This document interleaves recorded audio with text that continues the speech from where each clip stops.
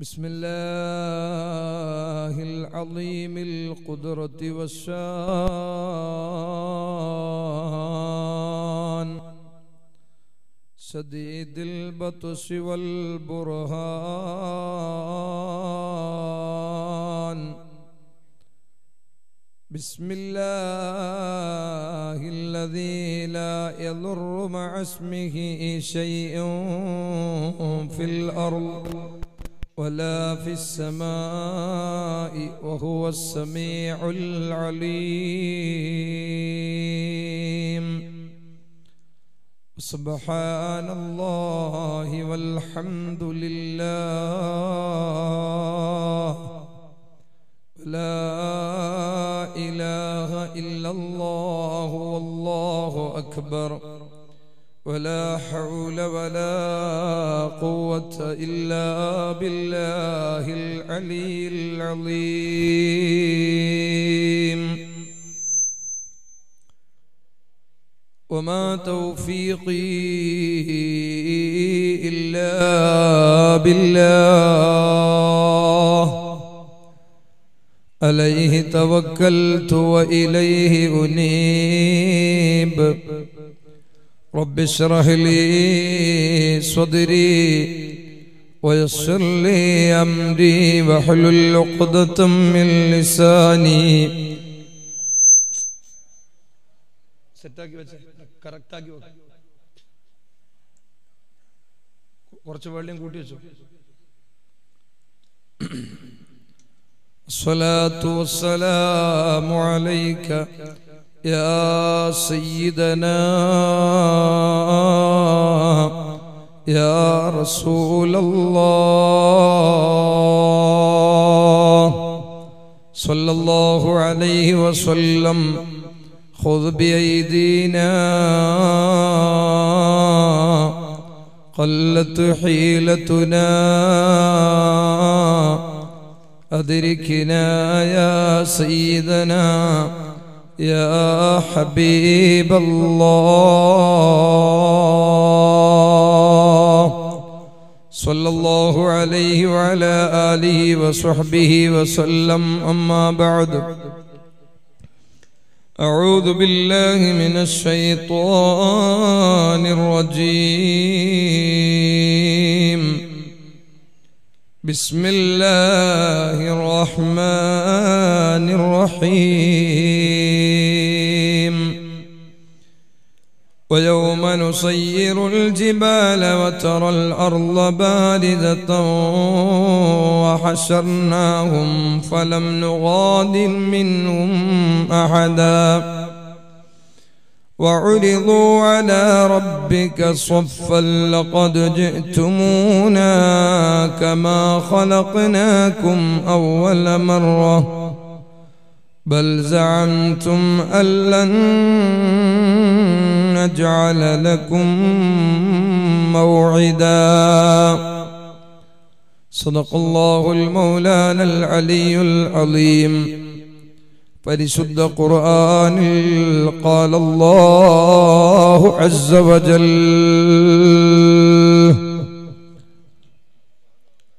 وقال نبينا وحبيبنا محمد صلى الله عليه وسلم من كان يؤمن بالله واليوم الآخر فليقل خيرا أو ليصمت يا ربي صل على من حل بالحرم طه الرسول الذي قد خص بالكرم يا سيدي سندي غوثي ويا مددي كلي ظهيرا على الأعداء بالمدد مجير عرضي وخذ بيدي مدى مددي خليفة الله فينا محي الدين يا محي الدين يا محي الدين يا محي الدين عبد القادر الجيلاني يا ربي بالمصطفى بلغ مقاصدنا واغفر لنا ما مضى يا واسع الكرم مولاي صل وسلم على حبيبك خير الخلق كلهم واعمل لدار رضوان خازنها والجار أحمد والرب عليها واعلموا يا أمة سيدنا ومولانا محمد اللهم صل وسلم وبارك عليه. ബഹുമാനമുള്ള സാദാത്തുക്കൾ, ഈ നാട്ടിലെ മുദ്രിസും ഇമാമുമായ ബഹുമാനപ്പെട്ട പുളിക്കൂർ ഇബ്രാഹിം ഫൈലി ഉസ്താദ് അടക്കമുള്ള മഹാന്മാരായ പണ്ഡിതന്മാർ, ഈ മഹല്ലിന്റെ ഉത്തരവാദപ്പെട്ട കാരണവന്മാർ, അഹ്ലുസുന്ന വൽ ജമാഅയുടെ നേതാക്കൾ, പ്രവർത്തകർ, സ്നേഹസമ്പന്നരായ ജ്യേഷ്ഠാനുജന്മാർ, ഉമ്മ പെങ്ങന്മാർ, മഹാനായ ഈ നാട്ടിൽ അന്ത്യവിശ്രമം കൊള്ളുന്ന വലിയന്റെ ചാരത്ത് ഇൽമിന്റെ മജ്ലിസിൽ പരിശുദ്ധമാക്കപ്പെട്ട ഈ റജബ് മാസത്തിൽ ഒരുമിച്ച് കൂടാൻ അല്ലാഹു നമുക്ക് അവസരം തന്നിരിക്കുകയാണ്. റഹ്മാനായ റബ്ബ് അവന്റെ മഹളായ ഫദ്ല് കൊണ്ട്, അവന്റെ മഹ്ബൂബുൽ ആദമായ ആരംഭ റസൂലുള്ളാഹി സ്വല്ലല്ലാഹു അലൈഹി വസല്ലമ തങ്ങളുടെ ശറഫ് കൊണ്ട് ഇവിടെ അന്ത്യവിശ്രമം കൊള്ളുന്ന മഹാനായ ഈ വലിയന്റെ ബറക്കത്ത് കൊണ്ട്, ഇവിടെ ഇൽമിന്റെ മജ്ലിസിൽ ഒത്തുകൂടുന്ന സ്വാലിഹീങ്ങളുടെ അർവാഹുകളെ കൊണ്ട് നമ്മുടെ എല്ലാ തെറ്റുകുറ്റങ്ങളും അല്ലാഹു വിട്ടുപുറത്ത് മാപ്പ് ചെയ്യുകയും നമ്മുടെ ഖൽബ് അല്ലാഹു ശുദ്ധീകരിച്ചു തരികയും ഈ മജ്ലിസിൽ നിന്ന് എഴുന്നേറ്റ് പോകുമ്പോൾ ഉമ്മ പ്രസവിക്കപ്പെട്ട മക്കളെ പോലെ സന്തോഷകരമായി സ്വർഗത്തിന്റെ അഹിലുകാരായി നാളെ അല്ലാഹുവിന്റെ ലിഖാ കണ്ട് സന്തോഷിക്കാൻ ഭാഗ്യമുള്ളവരായി സന്തോഷത്തോടെ പിരിയാൻ അല്ലാഹു നമുക്ക് തൗഫീഖ് നൽകുമാറാവട്ടെ. ഈ മജ്ലിസ് നമുക്ക് ആഖിറത്തിൽ കൺകുളിർക്കെ കണ്ട് സന്തോഷിക്കാൻ പറ്റിയ ദുആക്ക് ഇജാബത്തുള്ള മജ്ലിസായി, അമലായി അല്ലാഹു ഖബൂൽ ചെയ്യുമാറാവട്ടെ. നോട്ടീസിൽ കാണിച്ചിട്ടുള്ള വിഷയം തിളച്ചുമറിയുന്ന മഹ്ശറ എന്ന് ഉസ്താദ് അവറുകൾ ഇവിടെ സൂചിപ്പിച്ചതുപോലെ കുല്ലു ശൈഇൻ തുഅറഫു ബിഅൽദാദിഹാ, ഏതൊരു വസ്തുവും അതിനെ അറിയപ്പെടുക അതിന്റെ ഓപ്പോസിറ്റ് കാര്യങ്ങൾ ഉണ്ടാകുമ്പോഴാണ്, അതിനെ അറിയുമ്പോഴാണ്. മനുഷ്യനെ തിരിച്ചറിയപ്പെടണമെങ്കിൽ മനുഷ്യനല്ലാത്ത ഒരു ജീവി ഇവിടെ വേണം. രാത്രി ഉണ്ടാകണമെങ്കിൽ പകല് ഇവിടെ ഉണ്ടാകണം, പകലുണ്ടാകണമെങ്കിൽ രാത്രി ഉണ്ടാകണം. അങ്ങനെ ഓരോന്നും അങ്ങനെയാണ്. എന്നതുപോലെ നമുക്കെല്ലാവർക്കും ചിന്തിച്ചാൽ അറിയുന്നൊരു സംഗതിയാണ്, നാം ഇന്ന് നിലകൊള്ളുന്ന ഈ പ്രപഞ്ചം, ഭൗതികമായ ഈ ജീവിതം, ഇതിന്റെ പോസിറ്റീവ് ഏതാണ്, അല്ലെങ്കിൽ ഇതിന്റെ രാത്രി പകൽ പോലെ ഇതിന് എതിരായി വരുന്ന ഒന്ന് ആവശ്യമാണല്ലോ. അപ്പൊ ഈ ദുനിയാവിന്റെ എതിരുള്ള ഒന്ന് ആവശ്യമാണ്. അത് നമ്മുടെ ബുദ്ധി കൊണ്ട് ചിന്തിച്ചാൽ നമുക്കറിയുന്നതാണ്. മാത്രമല്ല ഈ ഭൗതികമായ ജീവിതം എന്ന് പറയുന്നത് ഇവിടെ ഒരിക്കലും നമുക്ക് എത്ര വലിയ കോടതിയിലാണെങ്കിലും എത്ര വലിയ പരമോന്നതമായ നീതിപീഠം എന്നൊക്കെ നമ്മൾ പറഞ്ഞാലും ശരിയായ നീതി ഒരിക്കലും ഈ ദുനിയാവിൽ നിന്ന് നമുക്ക് ലഭിക്കുകയില്ല. ഉദാഹരണം പറയുകയാണെങ്കിൽ, ഒരാൾ ഒരു കൊലപാതകം ഒരാളെ കൊന്നു എന്ന് സങ്കല്പിക്കുക, അള്ളാഹു കാത്തിരക്ഷിക്കട്ടെ. എന്നാൽ അദ്ദേഹത്തിനെതിരെ വലിയ രീതിയിലുള്ള കുറ്റം ചുമത്തി അറസ്റ്റ് ചെയ്ത് കോടതിയിൽ ഹാജരാക്കി കുറ്റം തെളിഞ്ഞാൽ അദ്ദേഹത്തിന് നമ്മുടെ ഈ ഭൗതികമായ ലോകത്തെ കോടതി, നമ്മുടെ രാജ്യത്തിന്റെ പരമോന്നത നീതിപീഠം എന്ന് പറയുന്ന കോടതികളിൽ നിന്ന് വരെ അദ്ദേഹത്തിന് വരുന്ന തീരുമാനം അദ്ദേഹത്തെ തൂക്കിക്കൊല്ലണം എന്നോ അല്ലെങ്കിൽ അദ്ദേഹത്തിനെ തിരിച്ചു കൊല്ലണം എന്നൊക്കെയാണെങ്കിൽ പോലും അദ്ദേഹത്തിന് ഒരു പരിധിവരെ അതിൽ നിന്ന് രക്ഷപ്പെടാനുള്ള മറ്റു മാർഗങ്ങളൊക്കെ ഉണ്ടാക്കി കൊടുക്കാൻ പറ്റുന്ന രീതിയിൽ പഠിച്ചു വെച്ചിട്ടുള്ള ആളുകളും ഇന്ന് ലോകത്തുണ്ട്. എന്നാൽ ഒരു പക്ഷേ അദ്ദേഹത്തിന് ഒരാളെ കൊന്നതിന് പകരമായി അദ്ദേഹത്തെ തൂക്കിലേറ്റാൻ തന്നെ വിധിച്ചു എന്ന് വെക്കുക. എന്നാൽ അതേപോലെ മറ്റൊരാൾ എന്ത് ചെയ്യുന്നു? 10 പേരെ കൊല്ലുകയാണ്. 10 പേരെ കൊന്നാൽ അദ്ദേഹത്തിന് എതിരെയും ചുമത്തപ്പെടുന്നത് കൊലപാതകത്തിനുള്ള കുറ്റം തന്നെയാണ്. പക്ഷേ അദ്ദേഹത്തിനും വിധി വരുന്നത് അദ്ദേഹത്തെ തൂക്കിക്കൊല്ലണമെന്നാണ്. അപ്പൊ ഈ 10 കൊലപാതകം നടത്തിയ ആളുകൾക്കും ഒരാളെ കൊന്ന ആളുകൾക്കും നമ്മുടെ ഈ ഭൗതിക ലോകത്തിലുള്ള കോടതിയിൽ നിന്ന് വിധിക്കുന്നത് എന്ത് തന്നെയാണ്? ഒരേ നിയമം തന്നെ എന്ന് പറഞ്ഞാൽ തൂക്കിക്കൊല്ലുക. യഥാർത്ഥത്തിൽ അത് നീതിയാകുമോ? അപ്പോ നീതി എന്ന് പറയുന്ന ഒരു നീതിയുടെ ലോകം ആവശ്യമാണ്. എല്ലാത്തിനും ഒരു എതിർദിശയുണ്ടാകും. തെക്ക് വടക്ക് എന്ന് പറഞ്ഞതുപോലെ ഒന്നിന് വിപരീതം. ആണ് പെണ്ണ്, മനുഷ്യൻ, മനുഷ്യേതര ജീവികൾ, രാത്രി പകൽ പോലെ ഈ ഭൗതികമായ ലോകത്തിന്റെ ഈ പ്രപഞ്ചത്തിന്റെ എതിരായ ഒന്ന് ഇവിടെ ആവശ്യമാണ് എന്ന് ഏത് ബുദ്ധിയുള്ള ആളുകൾക്കും അറിയാം. അതുകൊണ്ട് തന്നെ അള്ളാഹുവിന്റെ ഈ വിശാലമായ പ്രപഞ്ചത്തിൽ അവന്റെ കോടാനകോടി സൃഷ്ടികളെ കൂട്ടത്തിൽ അള്ളാഹു സുബ്ഹാനഹു വ തആല വിശേഷ ബുദ്ധി കൊടുത്തുകൊണ്ട് അഥവാ തിരിച്ചറിവ് നൽകിയിട്ട് വലിയ ബഹുമാനം നൽകിയിട്ടുള്ള വിഭാഗം മനുഷ്യ വിഭാഗമാണ്. എന്നാൽ മനുഷ്യർ എല്ലാവരും തന്നെ തിരിച്ചറിവുള്ളവരാണെങ്കിലും എല്ലാവരും യഥാർത്ഥ ലോകത്ത് വിജയിച്ചവരാണ് എന്ന് നമുക്ക് പറയാൻ സാധ്യമല്ല.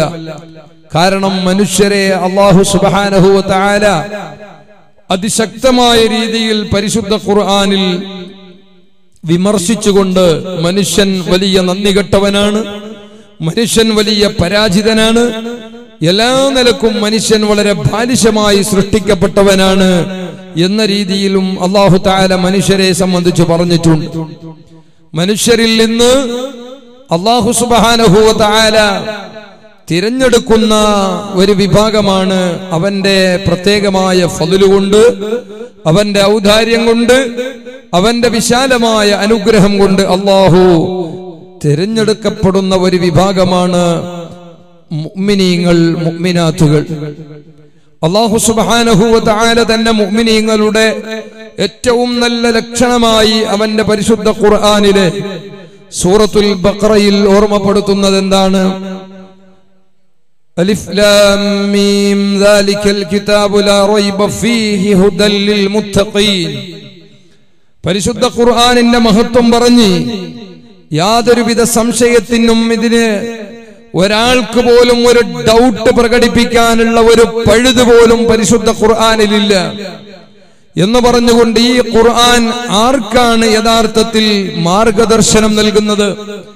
അള്ളാഹുവിനെ അറിഞ്ഞുകൊണ്ട് ആരാധിക്കുകയും വിശ്വസിക്കുകയും അള്ളാഹുവിനെ ഭയപ്പെടുകയും ചെയ്യുന്ന മുത്തഖീങ്ങളായ ആളുകൾക്കാണ് എന്ന് അള്ളാഹു പറയുകയാണ്. എന്നാൽ ആ മുത്തഖീങ്ങൾ ആരാണ്? ഖുർആൻ മാർഗദർശനമായി, ഖുർആൻ വെളിച്ചമായി നൽകപ്പെട്ടിരിക്കുന്ന മുത്തഖീങ്ങൾ ആരെന്നാണ് അള്ളാഹു പറയുന്നത്? അല്ലദീന യുഅ്മിനൂന ബിൽ ഗൈബ്. ഗൈബിയായ കാര്യങ്ങൾ, അദൃശ്യ കാര്യങ്ങളിൽ വിശ്വാസമുള്ള ആളുകൾ.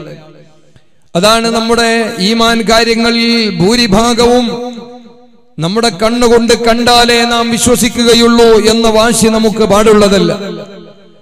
തീർച്ചയായും നമ്മുടെ കണ്ണിൽ കാണാത്ത, നമ്മുടെ ദൃഷ്ടിയിൽപ്പെടാത്ത അദൃശ്യമായ പല കാര്യങ്ങളിലും നാം വിശ്വസിക്കേണ്ടതുണ്ട്. അതാണ് യഥാർത്ഥ സത്യവിശ്വാസികളുടെ ഒന്നാമത്തെ ലക്ഷണം. അവർക്ക് സംശയങ്ങളില്ല. അല്ലാഹുവാണ് ഈ പ്രപഞ്ചത്തെ സൃഷ്ടിച്ചവൻ, അല്ലാഹുവാണ് ഈ ലോകത്തെ നിയന്ത്രിക്കുന്നവൻ. അല്ലാഹു എന്ന് പറയുന്ന ഒരു ശക്തി അവൻ ഏകനായി ആർക്കും അല്ലാഹു റബ്ബുൽ ഇസ്സത്ത് ഒരാൾക്കും തുല്യമാകുകയില്ല, അവനോട് ഒരാളും തുല്യപ്പെടുകയില്ല, അവൻ ഏകനാണ് എന്ന ആ പരമോന്നതമായ വിശ്വാസം, ആ ഒരു അല്ലാഹുവിലുള്ള അദൃശ്യ കാര്യത്തിലുള്ള വിശ്വാസം, ആ വിശ്വാസത്തിന്റെ അനന്തമായി അല്ലെങ്കിൽ അതിന്റെ ഉപോത്ബലകമായി വരുന്ന മറ്റു വിശ്വാസങ്ങളും അഥവാ പ്രവാചകന്മാരെ കുറിച്ചുള്ള വിശ്വാസം, ആഖിറം എന്ന മരണമില്ലാത്ത ലോകത്തെ കുറിച്ചുള്ള വിശ്വാസം, മരണാനന്തര ജീവിതത്തിൽ പുനർജന്മത്തെ കുറിച്ചുള്ള വിശ്വാസം, ആ വിശ്വാസങ്ങളെല്ലാം അതിന്റെ ശരിയായ രീതിയിൽ ഒരുമിച്ച് കൂട്ടപ്പെടുന്ന ആളുകൾക്കാണ് മുഅ്മിനീങ്ങൾ എന്ന് പറയുക. എന്നാൽ ഇവിടെ നാം ആലോചിക്കണം, അല്ലാഹു സുബ്ഹാനഹു വ തആല ഇവിടെ കേവലം അദൃശ്യ കാര്യങ്ങളിൽ വിശ്വാസമുള്ളവർ എന്ന് മാത്രം പറഞ്ഞു നിർത്തുന്നില്ല.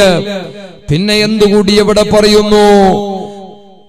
അല്ലദീന യുഅ്മിനൂന ബിൽ ഗൈബി എന്ന് പറഞ്ഞുകൊണ്ട് അല്ലാഹു സുബ്ഹാനഹു വ തആല പറയുന്നത്, യഥാർത്ഥ സത്യവിശ്വാസം ഹൃദയത്തിൽ ആഴത്തിൽ പതിഞ്ഞിട്ടുള്ള ആളുകൾ, അവരുടെ വിശ്വാസത്തിന്റെ ഏറ്റവും വലിയ ലക്ഷണം എന്താണ്? الذين يؤمنون بالغيب ويقيمون الصلاة. അവർ 5 നേരത്തെ നിസ്കാരം നിലനിർത്തുന്നവരാണ്, നിസ്കരിക്കുന്നവരാണ് എന്നല്ല, അല്ലദീന യുസല്ലൂന എന്നല്ല പറഞ്ഞിട്ടുള്ളത്, മറിച്ച് അല്ലദീന യുഅ്മിനൂന ബിൽ ഗൈബി വയുഖീമൂന സ്വലാഹ്.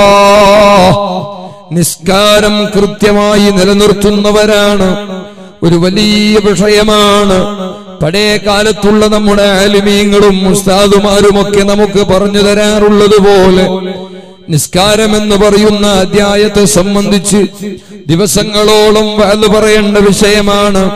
പലപ്പോഴും പല ആളുകളും ആ വിഷയം പറയാറുള്ളത് കൊണ്ട് ഞാനിപ്പോൾ അതിലേക്ക് കടക്കുന്നില്ല. സത്യവിശ്വാസത്തിന്റെ ഏറ്റവും വലിയ ലക്ഷണം നിസ്കാരമാണ്. ഒരു സത്യവിശ്വാസിയെയും അഥവാ വിശ്വാസമുള്ളവനെയും ഇല്ലാത്തവനെയും വേർതിരിക്കുന്നതിൽ നിസ്കാരത്തോളം വലിയൊരു അടയാളം പറയില്ല. എന്നാൽ അല്ലാഹു സുബ്ഹാനഹു വ തആല ആ നിസ്കാരം നിലനിർത്തുന്നവനാണെന്ന് പറഞ്ഞുകൊണ്ട് വീണ്ടും സത്യവിശ്വാസിയുടെ ഏറ്റവും നല്ല ലക്ഷണമായി പറയുന്നത് അല്ലദീന യുഅ്മിനൂന ബിൽ ഗൈബി വയുഖീമൂന സ്വലാത്ത വമിമ്മാ റസഖ്നാഹും യുൻഫിഖൂൻ. നാം അവനിക്ക് നൽകിയതിൽ നിന്നവൻ ചെലവഴിക്കുന്നവനാണ്. സ്വന്തമായിട്ടൊന്നും നമുക്ക് അവകാശപ്പെടുന്നില്ല എന്ന വലിയൊരു ധ്വനിയാണ് അവിടെയുള്ളത്. ഇവിടെ നമ്മോട് നൽകാൻ പറഞ്ഞിട്ടുള്ളത്, നിർബന്ധമായ സക്കാത്ത് കൊടുക്കാൻ പറഞ്ഞിട്ടുള്ളത്, ദാനധർമ്മങ്ങൾ ചെയ്യാൻ പറഞ്ഞിട്ടുള്ളത് അല്ലാഹു നമുക്ക് നൽകിയതിൽ നിന്നാണ്. അപ്പൊ അല്ലാഹു നൽകാത്തതായിട്ടൊന്നും ഇവിടെയില്ല. സ്വന്തമാണെന്ന് പറയാൻ നമ്മുടെ കയ്യിൽ ഒരു തരി ഭൂമി പോലുമില്ല, നമ്മുടെ സ്വന്തം ശരീരം പോലുമില്ല, നമ്മുടെ സ്വന്തം ശരീരത്തിൽ മുളക്കുന്ന താടിയുടെ തലമുടിയുടെ അധികാരം പോലും നമുക്കില്ല. ഉണ്ടെങ്കിൽ എങ്ങനെയാണ് സഹോദരങ്ങളെ? നമുക്കറിയാമല്ലോ, നാം നമ്മുടേതാണെന്ന് പറയപ്പെടുന്ന പലതും, നമ്മുടെ വീടുകൾ, നമ്മുടെ സ്ഥാപനങ്ങൾ, നാം നമ്മുടേതാണെന്ന് പറയപ്പെടുന്ന സ്ഥലത്ത് നമ്മുടെ അനുവാദമില്ലാതെ ഒരാൾ അവിടെ കടന്നു വന്ന് നമ്മുടെ വീട്ടിന്റെ പെയിന്റ് മാറ്റിയാൽ നമുക്ക് ദേഷ്യം വരൂലേ? നമ്മൾ ചോദ്യം ചെയ്യൂലേ? എന്നാൽ ചിന്തിക്കുന്നുണ്ടോ മനുഷ്യ? നമ്മുടെ സ്വന്തം ശരീരത്തിൽ അല്ലാഹു നൽകിയിട്ടുള്ള നമ്മുടെ തലമുടിയുടെ നിറം മാറുമ്പോ, നമ്മുടെ താടിരോമത്തിന്റെ നിറം മാറുമ്പോ നമ്മളോട് ചോദിച്ചിട്ടാണോ പലപ്പോഴും നമ്മൾ ചിന്തിക്കേണ്ട കാര്യമല്ലയോ? ചുരുക്കി പറഞ്ഞാൽ വമിമ്മാ റസഖനാഹും യുൻഫിഖൂൻ, നാം അവനിക്ക് നൽകിയതിൽ നിന്ന് അവരെ ചെലവഴിച്ചു കൊള്ളുന്നവരാണ്. അവരാണ് സത്യവിശ്വാസം. നിസ്കാരവും സക്കാത്തും ദാനധർമ്മങ്ങളും ഉള്ളവനാണ്. പിന്നെ അല്ലാഹു അവിടെ ആവർത്തിച്ചു പറയുന്നത് വല്ലദീന യുഅ്മിനൂന ബിമാ ഉൻസില ഇലൈക വമാ ഉൻസില മിൻ ഖബ്ലിക. മറ്റൊരു കാര്യം എന്താണെന്നറിയോ?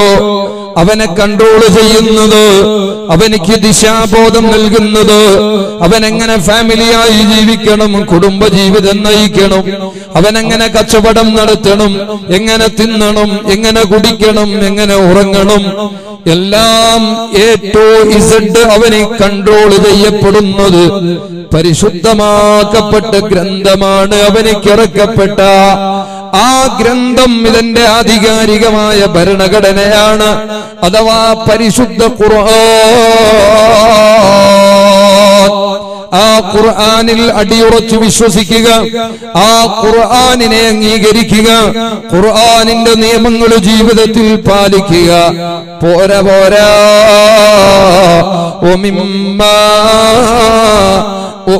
അതേ അവന്റെ മുൻകാലത്ത് പ്രവാചകന്മാർക്ക് ഇറക്കപ്പെട്ട തൗറാത്ത്, സബൂർ, ഇഞ്ചീല് പോലെയുള്ള വേദഗ്രന്ഥങ്ങളെ കുറിച്ച് നല്ല ബഹുമാനമുണ്ടാകണം.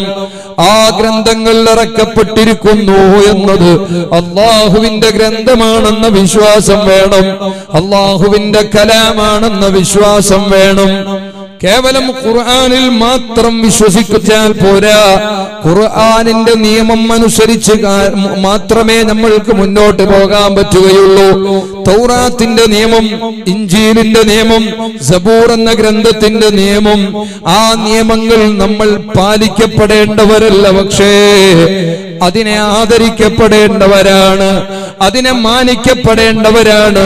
അതാണ് അല്ലാഹു പറഞ്ഞത്, അത് അല്ലാഹുവിന്റെ ഗ്രന്ഥമാണെന്ന് ഉറച്ചു വിശ്വസിക്കണം. ഇല്ലെങ്കിലോ അല്ലാഹു സുബ്ഹാനഹു വ തആല അവന്റെ ഖുർആനിൽ തന്നെ പറയുന്നുണ്ട്, മുൻകാല വേദഗ്രന്ഥങ്ങളിൽ പരാമർശിക്കപ്പെട്ടവർ, മഹത്വം പറഞ്ഞിട്ടുള്ളവർ, തൗറാത്തിലും ഇഞ്ചീലിലും മുത്ത് റസൂലുള്ളാഹി സ്വല്ലല്ലാഹു അലൈഹി വസല്ലം തങ്ങളെ ബഹുമാനം പറഞ്ഞിട്ടുണ്ട്. ذلك مثلهم في التوراة ومثلهم في الإنجيل. മുൻകാല ഗ്രന്ഥങ്ങളിൽ ബഹുമാനം പറയപ്പെട്ടവരാണ് മുത്ത് റസൂലുള്ളാഹി സ്വല്ലല്ലാഹു അലൈഹി വസല്ലം തങ്ങളും തങ്ങളുടെ സ്വഹാബത്തിനെയും തങ്ങളുടെ മദ്ഹും പറഞ്ഞിട്ടുണ്ട്, തങ്ങളുടെ സ്വഹാബത്തിന്റെ മദ്ഹും അതിൽ പറഞ്ഞിട്ടുണ്ട്. അപ്പൊ മുൻകാല ഗ്രന്ഥങ്ങളിൽ വിശ്വസിക്കപ്പെടാത്ത ഒരാൾ ഒരുപക്ഷേ അത്തരം വിഷയങ്ങളെ തള്ളിപ്പറയാൻ ചാൻസ് ഉള്ളത് കൊണ്ടാണ് വമിമ്മാ റസഖനാഹും അല്ലദീന യുഅ്മിനൂന ബിൽ ഗൈബി എന്ന് പറഞ്ഞ് അല്ലദീന യുഅ്മിനൂന ബിമാ ഉൻസില ഇലൈക വമാ ഉൻസില മിൻ ഖബ്ലിക. മുൻകാല ഗ്രന്ഥങ്ങളും നൽകപ്പെട്ട വേദഗ്രന്ഥങ്ങളിലും വിശ്വാസമുള്ളവനായിരിക്കണം എന്ന് അള്ളാഹു പറഞ്ഞത്. നമ്മുടെ വിഷയം അതല്ല. ഞാൻ പറഞ്ഞു വരുന്നത്, ഇവിടെ യഥാർത്ഥ മുത്തഖീങ്ങളെ അള്ളാഹു പരിചയപ്പെടുത്തി അവസാനിപ്പിക്കുന്നത് എങ്ങനെയാണെന്നറിയുമോ? വബിൽ ആഖിറതി ഹും യൂഖിനൂൻ. ആഖിറം എന്ന് പറയുന്ന, നേരത്തെ നമ്മൾ പറഞ്ഞ എല്ലാത്തിനും ഒരു വിപരീതമുണ്ടാകണം. ഈ ദുനിയാവിന്റെ വിപരീതം ആഖിറമാണ്. ഇത് കേവലം ഏതെങ്കിലും ഗ്രന്ഥങ്ങളിൽ വന്നതല്ല, ഏതെങ്കിലും ആളുകൾ പരിചയപ്പെടുത്തിയതല്ല, ബുദ്ധിപരമായി നമുക്ക് ചിന്തിച്ചാൽ കിട്ടുന്നതാണ്. ഇതിനൊരു വിപരീതമുണ്ടാകണം. വബിൽ ആഖിറതി ഹും യൂഖിനൂൻ. ആഖിറം എന്ന് പറയുന്ന ഒരു ലോകത്തെ സംബന്ധിച്ചുള്ള വിശ്വാസം പോരാ. പിന്നെ എന്താ അവിടെ അള്ളാഹു പറയുന്നത്? ഇവിടെയാണ് പ്രിയപ്പെട്ടവരെ നമ്മളിൽ അധിക ആളുകളും പരാജയപ്പെട്ടു പോയ ഒരു സ്ഥലമുള്ളത്. നമുക്ക് പിഴവുകൾ പറ്റിയിട്ടുള്ളത് അവിടെയാണ്. നേരത്തെ അള്ളാഹു പറഞ്ഞ അല്ലദീന യുഅ്മിനൂന, ഈമാനിനെ കുറിച്ചായിരുന്നു. ഈമാനിനെ കുറിച്ചായിരുന്നു. അതാണ് യഥാർത്ഥ ഈമാൻ. പക്ഷെ ഇവിടെ എത്തുമ്പോൾ അല്ലാഹു എന്താ പറയുന്നത്? വബിൽ ആഖിറതി ഹും യുഅ്മിനൂൻ എന്നല്ല, പിന്നെന്താ പറയുന്നത്? വബിൽ ആഖിറതി ഹും യൂഖിനൂൻ. ആഖിറം എന്ന് പറയുന്ന വിശാലമായൊരു ലോകം, ആ ലോകത്തെ സംബന്ധിച്ച് കേവലം ഒരു വിശ്വാസമല്ല, മറിച്ച് വിശ്വാസത്തിന്റെ അപ്പുറത്ത്, ഈമാനിന്റെ അപ്പുറത്തുള്ള ഒന്നാണ് യഖീൻ എന്ന് പറയുന്ന ഒന്നാണ് വേണ്ടത്. ഉറപ്പാണ്, പിന്നെ ഒരു സംശയത്തിന് ഇടമില്ല. അങ്ങനെ ഉണ്ടാവോ, ഇങ്ങനെ ഉണ്ടാവോ എന്നൊരു തോന്നലുണ്ടോ? ഒരുപക്ഷെ നീ ഈമാനുള്ളവനായിരിക്കാം, പക്ഷേ യഖീനുള്ളവനല്ല. യഖീനില്ലാത്ത കാരണത്താൽ ഞാനും നീയും ആഖിറത്തിൽ വിശ്വാസം കുറഞ്ഞു പോകുന്നവനും നമ്മുടെ ജീവിതത്തിന്റെ ദിശകൾ തെറ്റിപ്പോകാൻ സാധ്യതയുള്ളവനുമാണ്. അതിനെന്ത് വേണം? അതെന്താണ്? ഈ ആഖിറത്തിനെ സംബന്ധിച്ചുള്ള യഖീൻ നമ്മുടെ ഹൃദയത്തിൽ ഉണ്ടായാൽ നമുക്ക് ഉണ്ടാകുന്ന ഗുണം ഉലൈക അലാ ഹുദം മിർ റബ്ബിഹിം വഉലൈക ഹുമുൽ മുഫ്ലിഹൂൻ.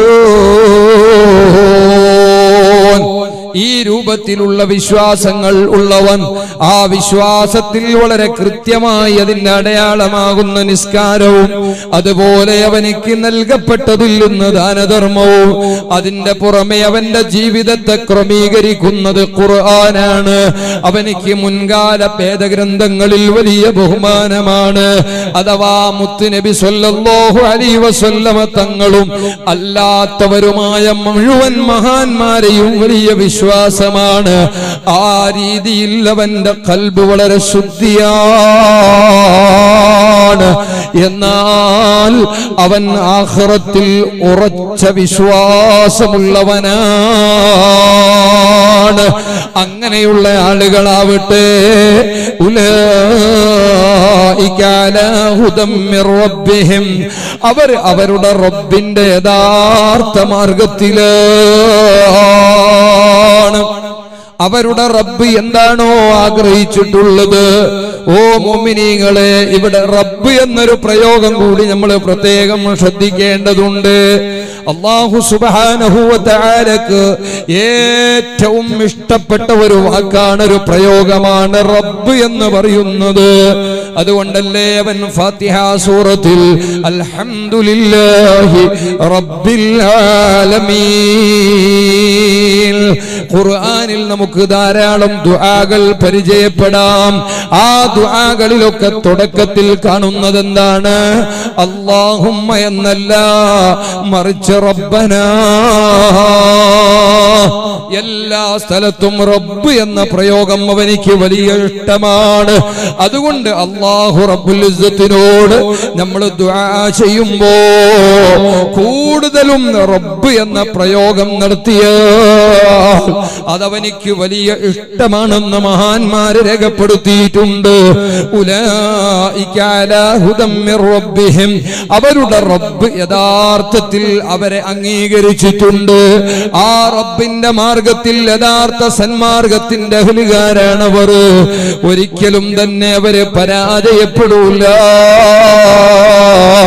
ഉറപ്പിച്ച് അല്ലാഹു പറയാണ് വഉലൈക ഹുമുൽ മുഫ്ലിഹൂൻ. അവർ യഥാർത്ഥ വിജയികളാണ്. ഇവിടെ എന്ത് സംഭവിച്ചാലും അവരെ ഭയപ്പെടേണ്ടതില്ല. കാരണം അവർ കുറച്ചൊരു വിശ്വാസമുണ്ട്.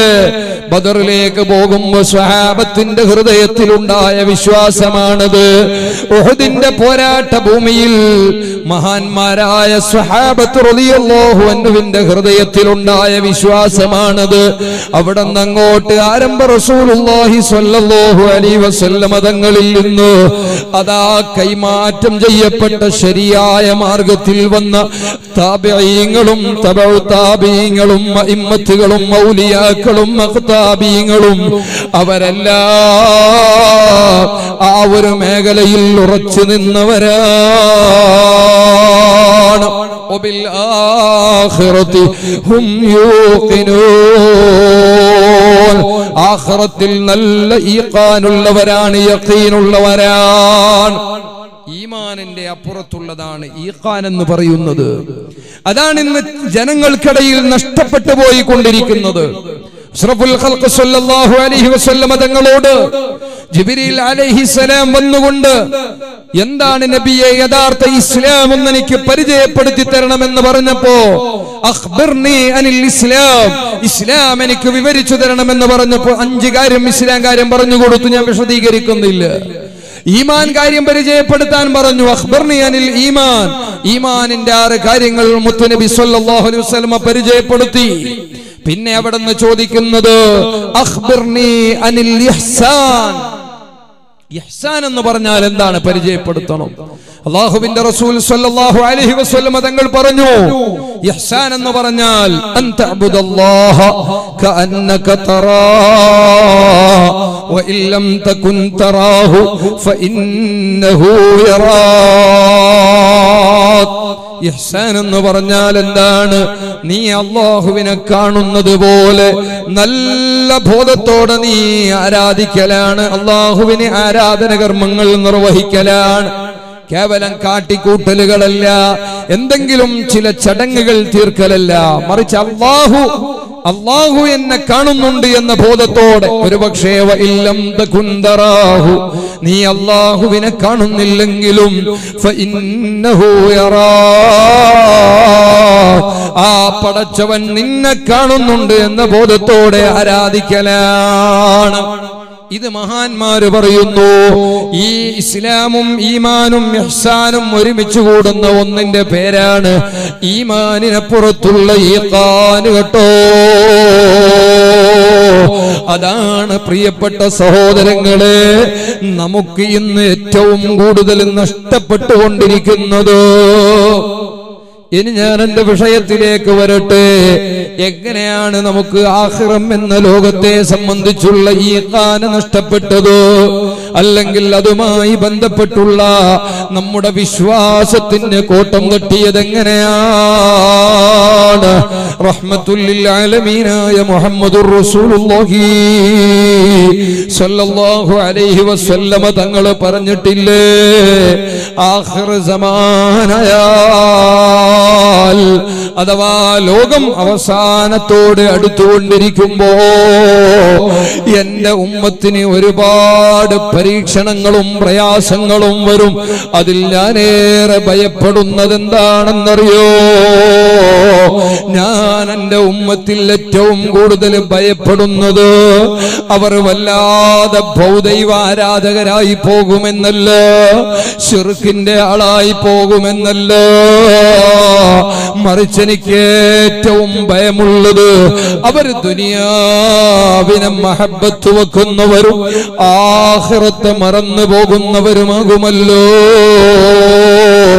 5 കാര്യങ്ങൾ ഇഷ്ടപ്പെടുന്നു, 5 കാര്യങ്ങൾ മറന്നു പോകുന്നു. ഓ മുഅ്മിനീങ്ങളെ, കാലം എത്രയായി വഅദ് കേൾക്കുന്നു.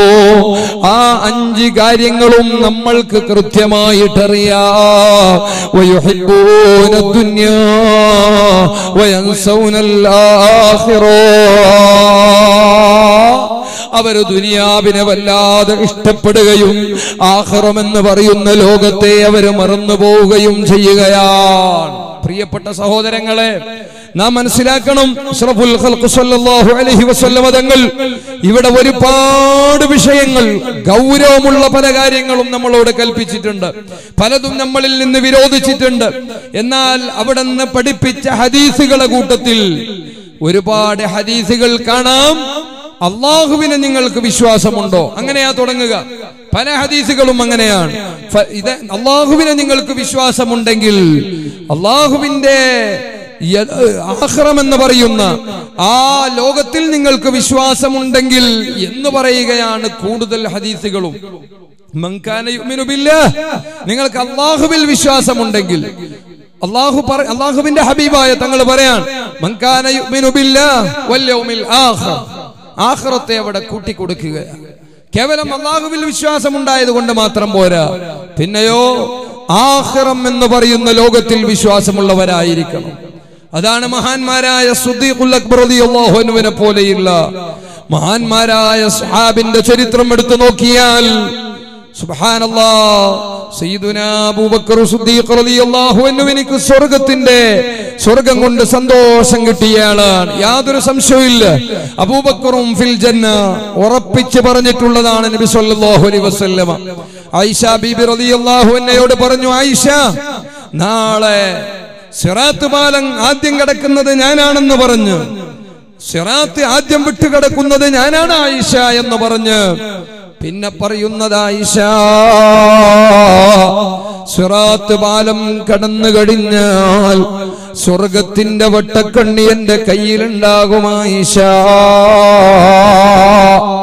ഞാൻ സ്വർഗത്തിന്റെ വട്ടക്കണ്ണി പിടിച്ച് ആ സ്വർഗമങ്ങ് ഉദ്ഘാടനം ചെയ്യുമെന്നല്ല, മറിച്ച് ഞാൻ അവിടെ നിന്ന് നോക്കുമ്പോ എന്റെ വലത് ഭാഗത്ത് എന്റെ പിന്നാലെ അബൂബക്കർ സിദ്ദീഖ് റളിയല്ലാഹു അൻഹു കടന്നിട്ടുണ്ടാകും ആയിഷ. ഇടത് ഭാഗത്തേക്ക് ഞാൻ നോക്കുമ്പോൾ ഉമർ ഇബ്നുൽ ഖത്താബ് റളിയല്ലാഹു അൻഹു വന്നിട്ടുണ്ടാകും ആയിഷ.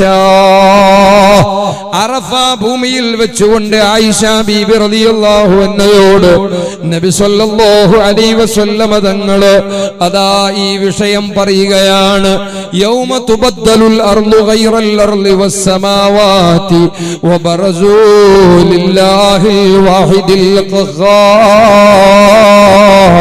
ഈ ആയത്തിന്റെ വിശദീകരണം ആയിഷ ബീബി റളിയല്ലാഹു അൻഹ ചോദിക്കുമ്പോ വിശാലമായി നബി സല്ലല്ലാഹു അലൈഹി വസല്ലമ തങ്ങൾ പറഞ്ഞതാണെന്ന് മഹാനായ ഇബ്നുൽ ജൗസി ബുസ്താനിൽ രേഖപ്പെടുത്തി വെച്ചിട്ടുണ്ട്. ഓർക്കണം സഹോദരങ്ങളെ, നബി സല്ലല്ലാഹു അലൈഹി വസല്ലമ തങ്ങൾ പറയാണ്, അബൂബക്കർ സിദ്ദീഖ് എന്റെ ശേഷം സിറാത്ത് വിട്ടുകിടക്കുന്ന ആദ്യത്തെ ആളാണ്. ഉമർ ഇബ്നുൽ ഖത്താബ് രണ്ടാമത്തെ ആളാണ്. ആയിഷ ബീബി വിട്ടില്ല, ചോദിച്ചു, അപ്പൊ പെണ്ണുങ്ങളെ ഭാഗത്തുനിന്ന് ആരാണ് നബിയെ? പറയാനുണ്ടോ ആയിഷ? അതെന്റെ പ്രിയപ്പെട്ട മകള് ഫാത്തിമത്ത് സഹ്റ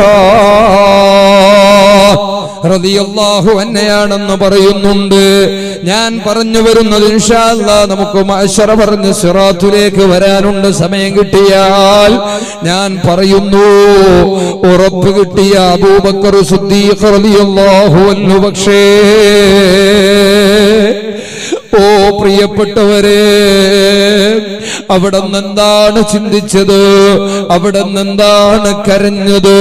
അവിടെ നിന്നെന്തിനാണ് ഉറക്കം ഒഴിഞ്ഞത്? ഉറപ്പ് കിട്ടിയില്ലേ സ്വർഗത്തിലാ? പക്ഷേ അബൂബക്കർ സിദ്ദീഖ് റളിയല്ലാഹു അൻഹു അല്ലാഹുവിനെ അറിയുന്നയാളാ. അല്ലാഹുവിനെ അറിയേണ്ടതുപോലെ ഒരാൾ അറിഞ്ഞാൽ പിന്നെ ഒരിക്കലും അയാൾക്ക് ഉറങ്ങാൻ കഴിയുമോ? തിന്നാൻ കഴിയുമോ? ആ നിലക്ക് അബൂബക്കർ സിദ്ദീഖ് റളിയല്ലാഹു അൻഹുവിന്റെ ഹൃദയത്തിൽ എപ്പോഴും ഉള്ളൊരു ആഗ്രഹം അവിടെന്ന് തന്നെ പറഞ്ഞില്ലേ, ഇലാഹി ലസ്തു ലിൽ ഫിർദൗസി അഹ്ലാ വലാ ഖവാ അലാ നാരിൽ ജഹീമി. അല്ലാഹുവിനെ വിളിച്ച് പറയാണ്, പടച്ചവനെ, എനിക്ക് നീ ഒരുക്കി വെച്ചിട്ടുള്ള ജന്നാത്തുൽ ഫിർദൗസ് എന്ന സ്വർഗം, ആ സ്വർഗത്തിൽ കടക്കാൻ എനിക്ക് യോഗ്യതയില്ല, എനിക്ക് അർഹതയില്ല. അതേ സമയത്ത് വലാ ഖുവാ അലാ നാരിൽ ജഹീമി, കത്തിയാളുന്ന നരകമോ അതിലും എനിക്ക് കിടക്കാനുള്ള ശേഷിയില്ല. പടച്ചവനെ, ഫഹ്ബിലി തൗബതൻ ഫഗ്ഫിർ ദുനൂബി, അതുകൊണ്ട് എനിക്ക് നീ തൗബ എന്ന് പറയുന്ന നിന്റെ ഏറ്റവും വലിയ ഔദാര്യമില്ലേ, ആ ഔദാര്യം എനിക്ക് നീ തരണേ അല്ലാഹ്. എന്റെ തൗബ സ്വീകരിച്ചു, ഞാൻ പാപം ചെയ്തയാളല്ല എന്ന് എനിക്ക് നീ ഉറപ്പ് തരണേ അല്ലാ. എന്റെ പാപങ്ങൾ പുറത്തു തരണേ അല്ലാ.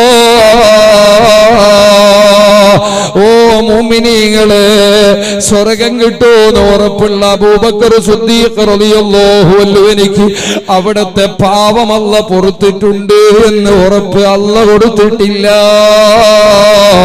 അല്ലാഹുവിന്റെ ഹബീബ് കൊടുത്തിട്ടില്ല.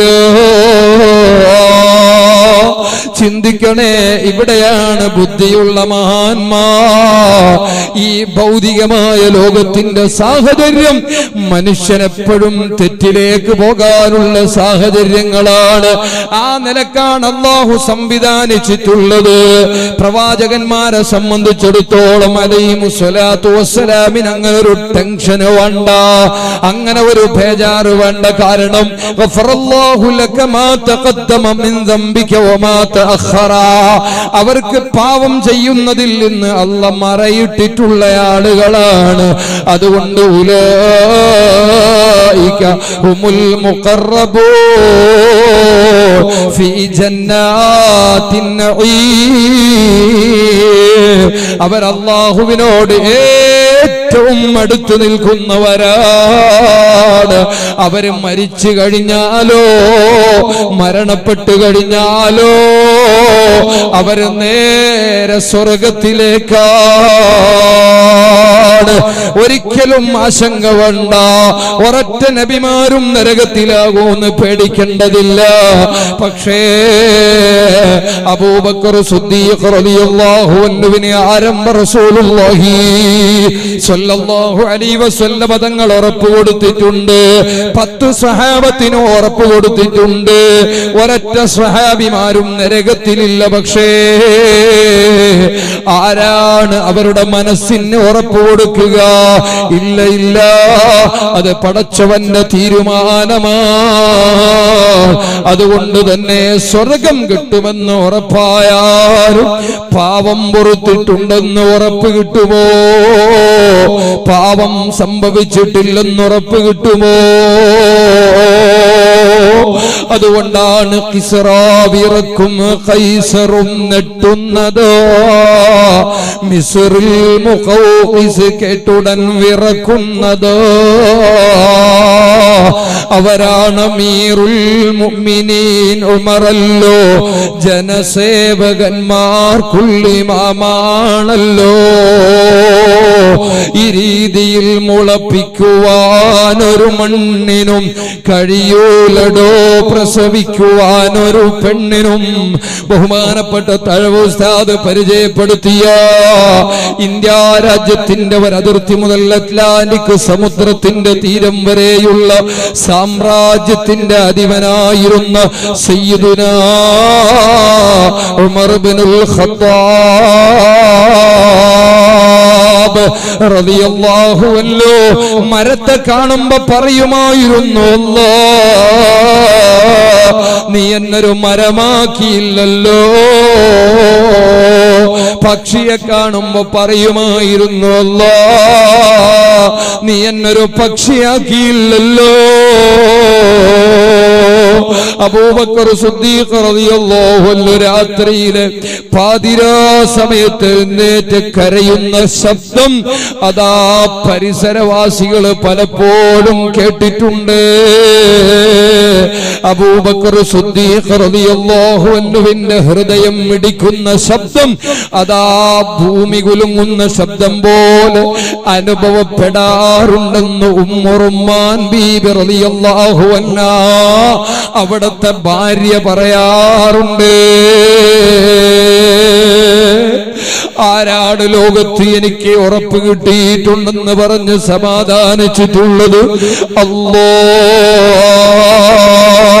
ഇവിടെയാണ് ആഖിറു സമാനിൽ ജീവിക്കുന്ന, തെറ്റില്ലായി മാത്രം ജീവിക്കുന്ന എത്ര കള്ളങ്ങളാണ് ഒരു ദിവസം നമ്മൾ പറഞ്ഞു പോകുന്നത്, എത്ര തമാശകളാണ് പറഞ്ഞു പോകുന്നത്, ആരെയെല്ലാമാണ് കുറ്റം പറഞ്ഞു പോകുന്നത്. അല്ലാഹ്. ഹബീബായ സ്വല്ലല്ലാഹു അലൈഹി വസല്ലം തങ്ങൾ പറഞ്ഞ ഹദീസല്ലയോ, മൻ കാന യുഅ്മിനു ബില്ലാഹി വൽ യൗമിൽ ആഖിർ, അല്ലാഹുവിനെ വിശ്വാസമുണ്ടോ മനുഷ്യ, ആഖിറമെന്ന നീതി ലോകത്തിന്റെ വിശ്വാസമുണ്ടോ, ആഖിറമെന്ന മരണമില്ലാത്ത ലോകത്തിന് വിശ്വാസമുണ്ടോ, ഫൽയഖുൽ ഖൈറോ, നീ നല്ലതല്ലാതെ പറയല്ലേ, ഖൈറായത് മാത്രം പറയണേ, ഗുണമായത് മാത്രം സംസാരിക്കണേ. നീ സംസാരിക്കുന്നത് ഒരാളെ മനസ്സ് വേദനിക്കാൻ പാടില്ല, ഒരു കുടുംബം തകരാൻ പാടില്ല, ഒരു നാട് അനൈക്യത്തിലായി പോകാൻ പാടില്ല, ആരുടെയും മനസ്സ് വേദനിക്കാൻ പാടില്ല.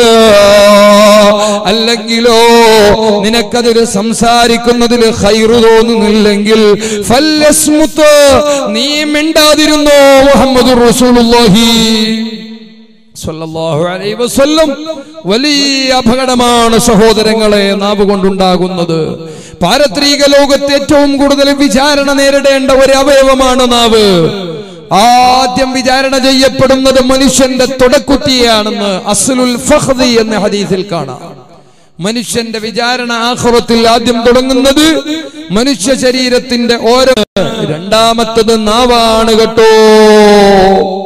ആഖിറം എന്ന ലോകത്തെ സംബന്ധിച്ച്, മഹ്ശറാ ലോകത്തെ സംബന്ധിച്ചുള്ള വഅദ് കേൾക്കാൻ വന്ന എന്റെ പ്രിയപ്പെട്ട കട്ടത്തില മഖാം ഉറൂസിന്റെ പരിപാടിയിൽ വന്ന കരളിന്റെ കഷ്ണങ്ങളായ മുഅ്മിനീങ്ങളെ, എന്റെ പ്രിയപ്പെട്ട ഉമ്മമാരെ,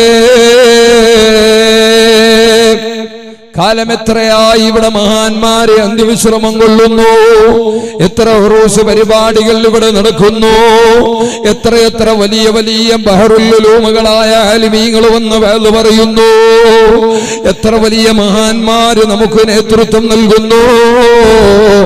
അല്ലാഹ് ജീവിതത്തിലുണ്ടായ മാറ്റങ്ങളെ കുറിച്ചൊന്ന് ഹസിബൂ ഖബ്ല അൻ തുഹാസബൂ.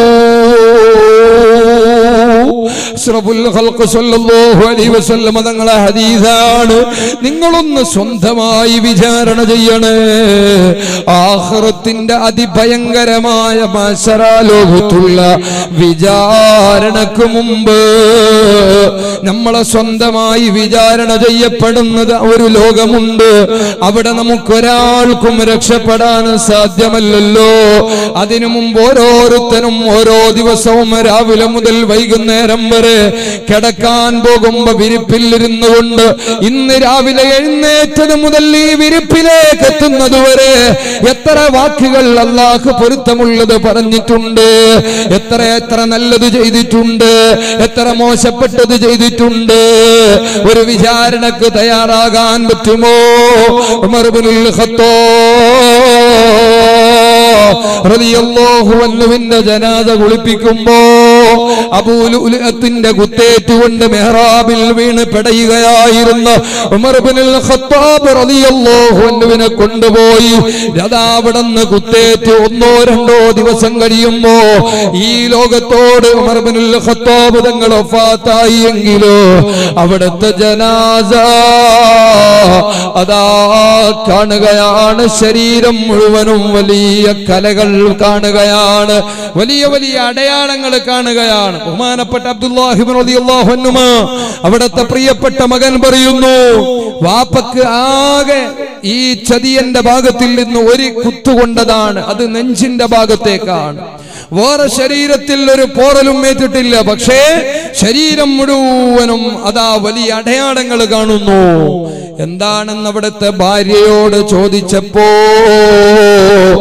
അവര് പറയുന്നു, ദിവസവും ഉമർ ഇബ്നുൽ ഖത്താബ് റളിയല്ലാഹു അൻഹു ഒരു ചാട്ടവാറെടുത്തുകൊണ്ട് ശരീരത്തിലേക്ക് അടിക്കാറുണ്ട്. ആത്മഹത്യ ചെയ്യാൻ വേണ്ടിയല്ല, അല്ലെങ്കിൽ ശരീരത്തിന്റെ അവയവങ്ങളെ വേദനിപ്പിച്ച് ആരെയും ഭീഷണിപ്പെടുത്താനല്ല, മറിച്ച് ഉമർ റളിയല്ലാഹു അൻഹു സ്വന്തമായി ചോദിക്കുമത്രേ, നാളെ പാരത്രിക ലോകത്ത് വെച്ച് അല്ലാഹുവിന്റെ മുമ്പിൽ, ഓ ഉമറിന്റെ കയ്യേ, ഉമറിന്റെ കാലേ, ഉമറിന്റെ ശരീരമേ എന്ന് ചോദിച്ചുകൊണ്ട് പലതും ചോദിക്കുമ്പോ എന്ത് മറുപടി പറയാനാണ് എന്ന് പറഞ്ഞ് സ്വയം ശരീരത്തിലേക്ക് ചാട്ടവാറുകൊണ്ട് അടിക്കാറുള്ള ഉമർ ഇബ്നുൽ ഖത്താബ് റളിയല്ലാഹു അൻഹു. സുബ്ഹാനല്ലാഹ്. പ്രിയപ്പെട്ട മുഅ്മിനീങ്ങളെ, അല്ലാഹ് ഈ ലോകത്ത് ജീവിക്കാൻ നമ്മളെ വിധിച്ചവനാണ്. ഈ ജീവിതം എവിടെയാണ് അവസാനിക്കുക അറിയുന്നില്ലല്ലോ. അല്ലാഹു സൂറത്തുൽ ഹശ്റിൽ പറഞ്ഞിട്ടുള്ളത് എന്താണ്? യാ അയ്യുഹല്ലദീന ആമനൂ, ഓ സത്യവിശ്വാസികളെ, വൽ തൻളുർ നഫ്സും മാ ഖദ്ദമത് ലിഗദിൻ വത്തഖുല്ലാഹ്. يا أيها الذين آمنوا اتقوا الله فلتنظر نفس ما قدمت لغد. ആഖിറം എന്ന് പറയുന്ന ലോകത്തേക്ക് നാളൊരു യാത്രയുണ്ട്. ആ നാളേക്ക് വേണ്ടി നീ എന്ത് സമ്പാദിച്ചു എന്ന് ഓരോരുത്തരും ആലോചിച്ചു കൊള്ളുവീ.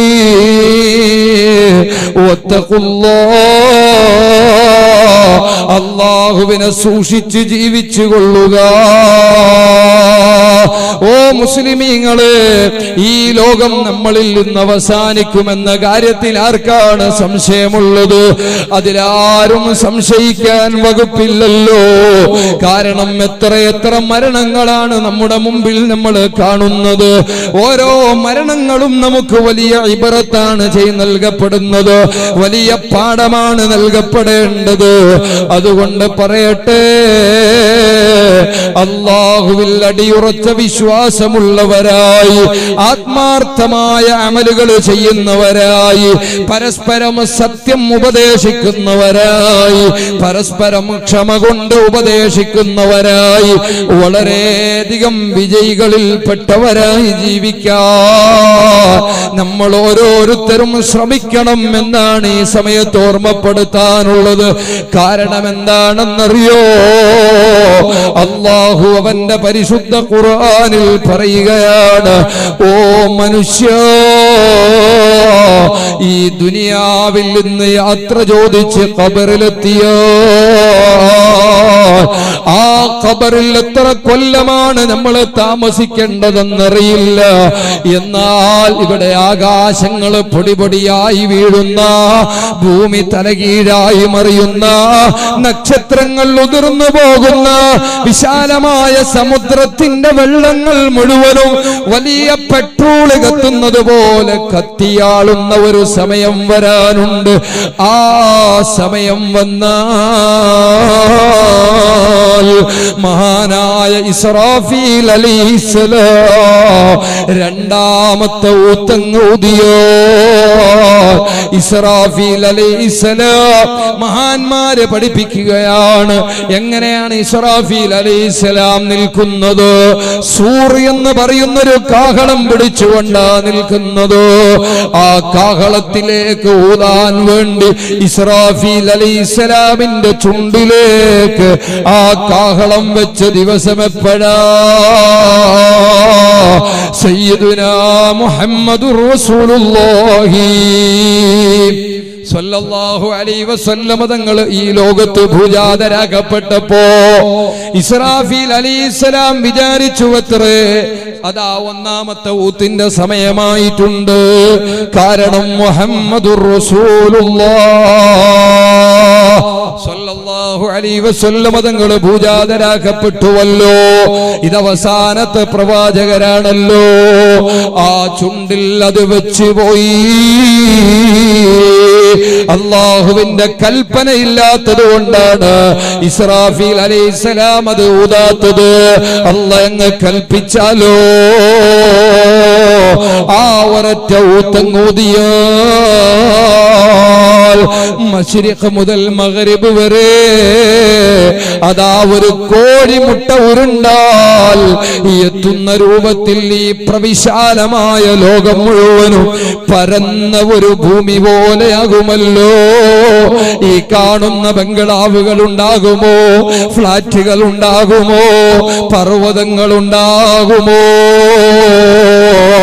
ആ പർവ്വതങ്ങൾ മുഴുവനും ധൂളികളെ പോലെ അഥവാ പൊടികളെ പോലെ പരുത്തികളെ പോലെ അല്ലാഹു ആക്കിക്കളയുമല്ലോ.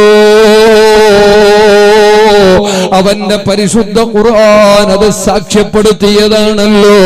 അങ്ങനെ ഒന്ന് സംഭവിച്ചാലോ, വനുഫിഖ ഫിസ്സൂരി ഫഇദാ ഹും മിനൽ അജ്ദാസി ഇലാ റബ്ബിഹിം യൻസിലൂൻ.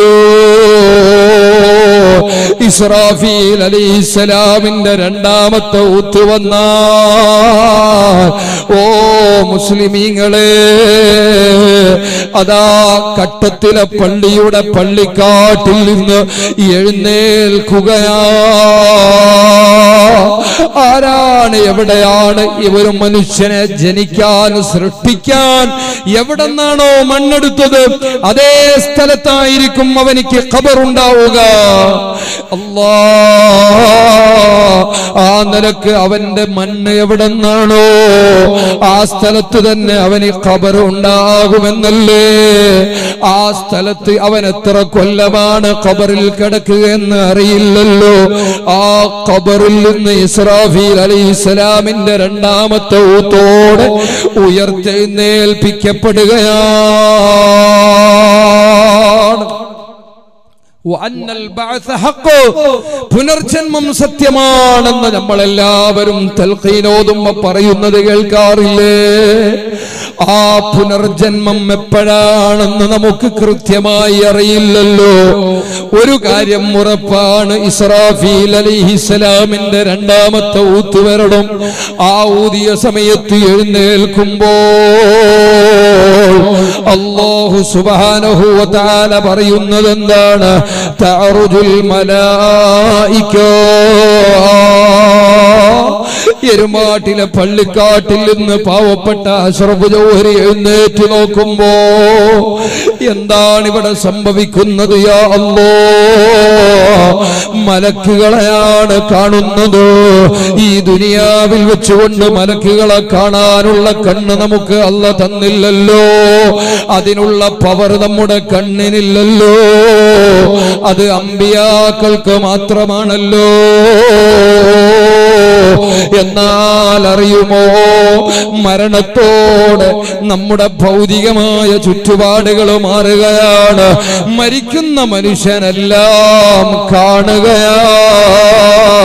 അസ്റായീൽ അലൈഹിസ്സലാമിനെ കാണുകയാണ്. അവിടുന്ന് അങ്ങോട്ട് മുങ്കർ നക്കീർ അലൈഹിമസ്സലാം എന്ന മലക്കിനെ കാണുകയാണ്. അതിനു മുമ്പ് നമ്മുടെ ഖബറിലേക്ക് കടന്നു വരുന്ന റൗമാൻ എന്ന മലക്കിനെ കാണുകയാ. റഹ്മത്തിന്റെ മലക്കുകളാണോ എങ്കിൽ റഹ്മത്തിന്റെ മലക്കുകളെ കാണുകയാ. അദാബിന്റെ മലക്കുകളാണോ അദാബിന്റെ മലക്കുകളെ കാണുകയാണ്.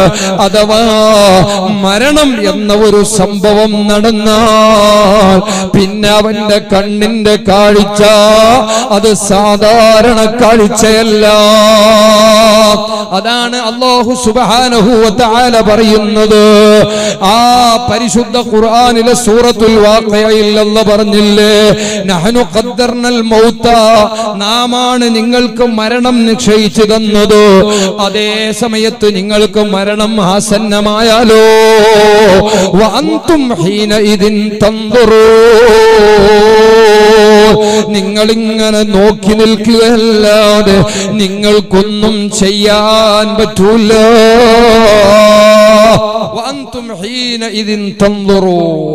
മരണം ആസന്നമാകുമ്പോ, അസ്റായീൽ അലൈഹിസ്സലാം റൂഹ് പിടിക്കുമ്പോ നാം എന്താ ചെയ്യുക?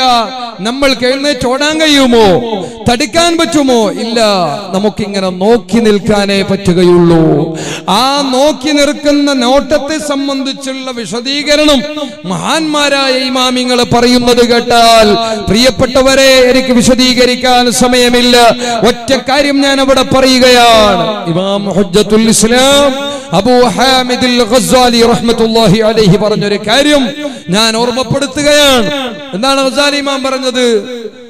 മരണമാസന്നമായ മനുഷ്യന്റെ മയ്യത്ത് കാണാൻ വേണ്ടി നിങ്ങൾ പോയാൽ മയ്യത്ത് കാണാൻ പോകുന്നത് ഒരു വലിയ പുണ്യമുള്ള കാര്യമാണ്.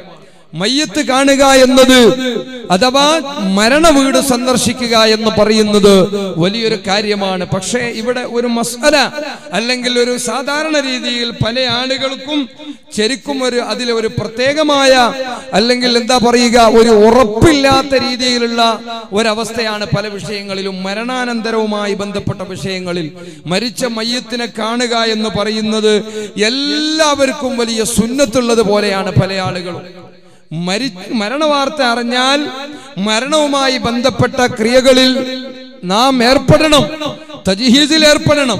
അത് സാമൂഹിക ബാധ്യതയാണ്, അതിൽ ആർക്കും സംശയമില്ല. പക്ഷേ മയ്യത്ത് കാണുക എന്ന് പറയുന്ന ഒരു ചടങ്ങുണ്ടല്ലോ, പല നാടുകളിലുണ്ട്, നമ്മുടെ നാടുകളിലൊക്കെ പലപ്പോഴായിട്ടുണ്ട്. പലരും പല ഉസ്താദുമാരും അത് പറയാറുണ്ട്. മയ്യത്ത് ഇങ്ങനെ കാണുക, എല്ലാ മരിച്ച ആളുകളെയും നോക്കുക എന്ന് പറയുന്നൊരു പുണ്യമുള്ള കാര്യമൊന്നുമല്ല. കറാഹത്താണെന്ന് പറഞ്ഞ പണ്ഡിതന്മാർ വരെയുണ്ട്. ആവശ്യമില്ലെങ്കിൽ കാണൽ കറാഹത്താണെന്ന് പറഞ്ഞ പണ്ഡിതന്മാരുണ്ട്. വളരെയധികം മഹാന്മാരും സ്വാലിഹീങ്ങളുമായ ആളുകൾ, മഹാന്മാരായ സ്വാലിഹീങ്ങളായ ആളുകളുടെ മയ്യത്തല്ലാതെ സാധാരണക്കാരായ ആളുടെ മയ്യത്ത് ഇങ്ങനെ മുഖം ഇങ്ങനെ ഉയർത്തിയിട്ട് നോക്കൽ അത്ര നല്ല കാര്യമല്ല എന്നാണ്. അതേസമയത്ത് അന്യപുരുഷന്മാരുടെ മയ്യത്താകുമ്പോൾ അന്യ സ്ത്രീകൾക്ക് എന്തായാലും ഹറാമാണ്. അന്യ സ്ത്രീകളുടേതാകുമ്പോൾ പുരുഷന്മാർക്കും ഹറാമാണ്. ആ വിഷയങ്ങളൊന്നും ഞാൻ നിങ്ങളോട് പറയേണ്ടതില്ല. പക്ഷേ വ്യാപകമായി എന്തോ ഒരു വലിയ കൂലിയുള്ള കാര്യമാണെന്ന രീതിയിൽ ഒരാൾ ഇങ്ങനെ തുറന്നു കാണിക്കുക. ഓരോരുത്തരും പഠിച്ചോനെ അവസാനം മയ്യത്തെടുക്കാൻ നേരത്ത് എല്ലാം കുളിപ്പിച്ച് കഫൻ ചെയ്ത് പള്ളിയിലേക്ക് കൊണ്ടുപോയ സമയത്ത് ഓടി വന്ന് മയ്യത്ത് കണ്ടിട്ടില്ല കാണണമെന്ന് പറഞ്ഞു ഓടേണ്ട കാര്യമൊന്നുമില്ല. വളരെയധികം അടുത്ത ബന്ധമുള്ള മാതാപിതാക്കളോ അല്ലെങ്കിൽ ഈ പറഞ്ഞതുപോലെ വലിയ മർത്തബയിലുള്ള മഹാന്മാരൊക്കെ ആകുമ്പോ ഒരു നോക്ക് കാണൽ നല്ല കാര്യമായിട്ട് ചിലപ്പോൾ നമുക്ക് അതിനെ തള്ളാൻ കഴിയില്ല. അല്ലെങ്കിൽ ഒരു ഉപ്പയുടെ അവസാനത്തെ ഒരു കാഴ്ച ഒരു മകനിക്ക് കാണാതിരിക്കാൻ നിവൃത്തിയില്ല. ഒരു ഉമ്മയുടെ വിയോഗ സന്ദർഭത്തിലുള്ള ആ ഒരു രംഗം കാണാതിരിക്കാൻ നിവൃത്തിയില്ല. അങ്ങനെയല്ലാതെ ഒരു ബന്ധവുമില്ലാത്തൊരു നാട്ടുകാരൻ അല്ലെങ്കിൽ ഒരു അകന്ന ഒരു കുടുംബത്തിൽപ്പെട്ട ഒരാള്, അതുപോലെ തന്നെ പ്രത്യേകിച്ച് അന്യപുരുഷന്മാരോ അന്യ സ്ത്രീകളോ ഒക്കെ ആണെങ്കിൽ എന്തായാലും അതിന് സാഹചര്യം ഉണ്ടാക്കരുത്. മരണവീട് സന്ദർശിക്കാം. അതേപോലെ തന്നെ മരണാനന്തരം തഅസിയത്ത് നടത്താം. അഥവാ 7 ദിവസം വരെ മരണ വീട്ടുകാരെ പോയി സമാധാനിപ്പിക്കുകയും അവർക്ക് ആവശ്യമായ സഹായങ്ങളൊക്കെ ചെയ്തു കൊടുക്കുന്നതാണ് തഅസിയത്ത് എന്ന് പറയുന്നത്. അതാവാമെന്നല്ലാതെ പ്രിയപ്പെട്ടവരെ, മരിച്ച മയ്യത്തിനെ പോയിട്ട് കണ്ടേ തീരൂ എന്ന ഒരു വാശി ഒരിക്കലും ഉണ്ടാകരുത്. പലപ്പോഴായി മയ്യത്ത് കുളിപ്പിക്കുന്ന സ്ഥലമാണെങ്കിലും മറമാടുന്ന സ്ഥലമാണെങ്കിലും കഫൻ ചെയ്യുന്ന സ്ഥലമാണെങ്കിലും പരമാവധി മറയോടുകൂടെ ആക്കണം എന്ന് മഹാന്മാര് പറഞ്ഞിട്ടുണ്ട്. ഇപ്പൊ ഖബറിൽ കിടത്തുന്ന മയ്യത്തിനെ പോലും മേലെ ഒരു തുണി മറക്കണമെന്ന് പറഞ്ഞതിന്റെ അർത്ഥം എന്താ? എല്ലാവർക്കും അങ്ങനെ കാണണം എന്നില്ല. ഇരിക്കട്ടെ സഹോദരങ്ങളെ, ഗസ്സാലി ഇമാം റളിയല്ലാഹു അൻഹു പറയുകയാണ്, നീ ഒരു മരിച്ച വീട്ടിലേക്ക് ചെന്നാൽ, ഒരു മയ്യത്തിന്റെ മുമ്പിലെത്തിയാൽ നീ ചിന്തിക്കാൻ ചില കാര്യങ്ങളുണ്ട്.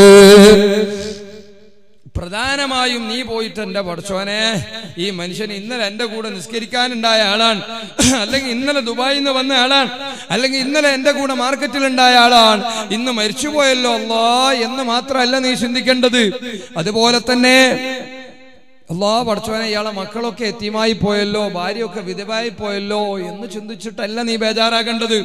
മറിച്ച് ഗസ്സാലി ഇമാം റളിയല്ലാഹു അൻഹു പറയുന്നു, നീ ആ മയ്യത്ത് കാണുമ്പോൾ മരണത്തിന്റെ മരണം ആസന്നമായ അല്ലെങ്കിൽ മരിച്ചു കിടക്കുന്ന ഒരാളെ മുമ്പിൽ പോയി ചിന്തിക്കേണ്ടത്, പടച്ചവനേ, ഈ മനുഷ്യനെന്ന് പറയുന്നത് ഒരാളുടെ ജീവിതത്തിൽ അയാൾ അനുഭവിക്കുന്നതിൽ വെച്ച് ഏറ്റവും വലിയ ഭയം അനുഭവിച്ച് കിടക്കുന്നയാളാണല്ലോ. ഒരു മനുഷ്യന്റെ ജീവിതത്തിൽ ഭയം, പേടി എന്ന് പറയുന്നത് അതനുഭവിച്ചുകൊണ്ട് അനുഭവിച്ചാലേ അറിയൂ. ഭയം എന്ന് പറയുന്നത് ഒരു വലിയ ഒരു ശിക്ഷയാണ്, അല്ലെങ്കിൽ ഒരു വലിയ ഒരു പ്രതിഭാസമാണ് ഭയം. ആ ഭയം എന്ന് പറയുന്ന സംഗതി യഥാർത്ഥത്തിൽ അനുഭവിച്ച് കടക്കുന്ന ഒരു വ്യക്തിയാണ് ഇയാൾ. അതുകൊണ്ട് തന്നെ ഇന്നല്ലെങ്കിൽ നാളെ ഞാനും ഇത് അനുഭവിക്കേണ്ടയാളാണ്. സുബ്ഹാനല്ലാഹ്. എന്താണ് അയാൾ അനുഭവിച്ച ഭയമെന്നറിയുമോ? എന്താണ് അയാൾ അനുഭവിച്ച പേടിയെന്നറിയുമോ? അസ്റായീൽ അലൈഹിസ്സലാമിനെ കണ്ടുമുട്ടിയപ്പോ ആരാണ് മുഅ്മിനീങ്ങളെ പേടിച്ചു പോകാത്തത്? ആരാണ് ഭയപ്പെട്ടു പോകാത്തത്? അസ്റായീൽ അലൈഹിസ്സലാമിനെ കാണുമ്പോ പേടിക്കാത്തവരുണ്ടോ?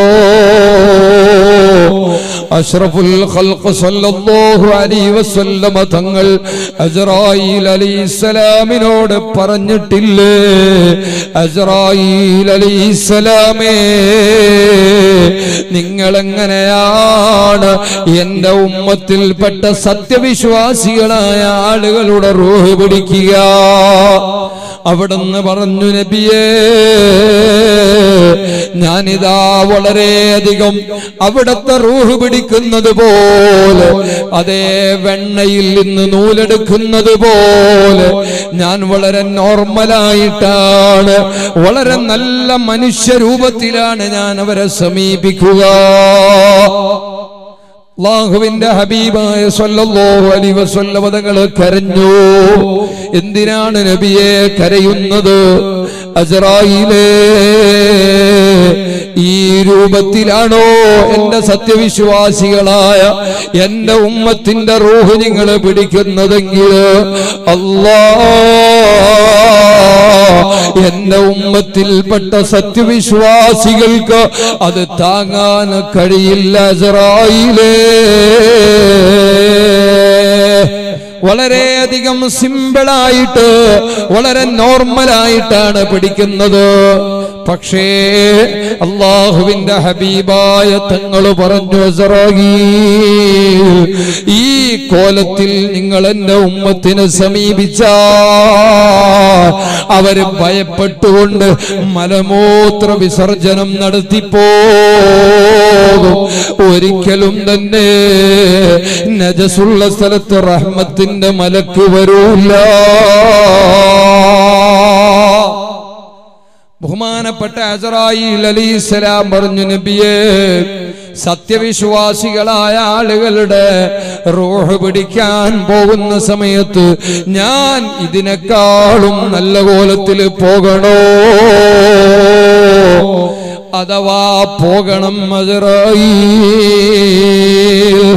നബി സല്ലല്ലാഹു അലൈഹി വസല്ലം തങ്ങൾ പറഞ്ഞപ്പോ അസ്റായീൽ അലൈഹിസ്സലാം പറയുന്നു, യാ റസൂലല്ലാഹ്, ഞാൻ ഏതൊരു സത്യവിശ്വാസിയെയും ഏതൊരു മനുഷ്യനെയും ഒരു ദിവസം 5 തവണ തൊടും നബിയേ. ഒരു ദിവസം ഒരാളെ 5 തവണ തൊടും. എന്റെ പുന്നാര ഹബീബേ, മുത്തേ, കുറച്ച് സൗണ്ട് കൂട്ടിയിട്ട് ബാസെല്ലാം കുറച്ചിട്ട് കുറച്ച് ഹെക്കോ കൊടുക്ക്. എന്നിട്ട് ബാസെല്ലാം കുറച്ചിട്ട് ഒന്ന് ലെവലാക്കിയ ഓപ്പറേറ്റർ ചേഞ്ച്. മനുഷ്യനിങ്ങനെ കുഴഞ്ഞു പോവാണ്. ആദ്യം കേൾക്കുമ്പോൾ നല്ല ഉഷാറുണ്ടായിരുന്നു സൗണ്ട്, പിന്നെന്താ പറ്റിയെന്ന് അറിയില്ല. ചെവിടൊക്കെ അടക്കാണല്ലേ? നിങ്ങൾക്ക് ബുദ്ധിമുട്ടാകുന്നുണ്ടോ? അവർക്ക് പറഞ്ഞു മനസ്സിലാക്കിയാൽ മതി അല്ലേ? അതന്നെ. അപ്പൊ ഇൻഷാ അല്ലാഹ് ഒന്ന് സെറ്റാക്ക്. കുറച്ച് എക്കോ കൊടുക്ക്. എന്നിട്ട് ബാസ് കുറക്ക്, സൗണ്ട് കുറച്ച് കൂട്ടിയ ശരി. എന്താ പറഞ്ഞത്? നബിയെ, ഞാൻ മതി ഇങ്ങനെ തന്നെ നോട്ടെ കേട്ടാ, ഇങ്ങനെ തന്നെ നോട്ടെ. ഞാൻ ഒരു ദിവസം 5 തവണ ഒരാളെ ഞാൻ തൊടും. അസ്റായീൽ അലൈഹിസ്സലാം പറയാം, എല്ലാ മനുഷ്യന്മാരെയും തൊടും.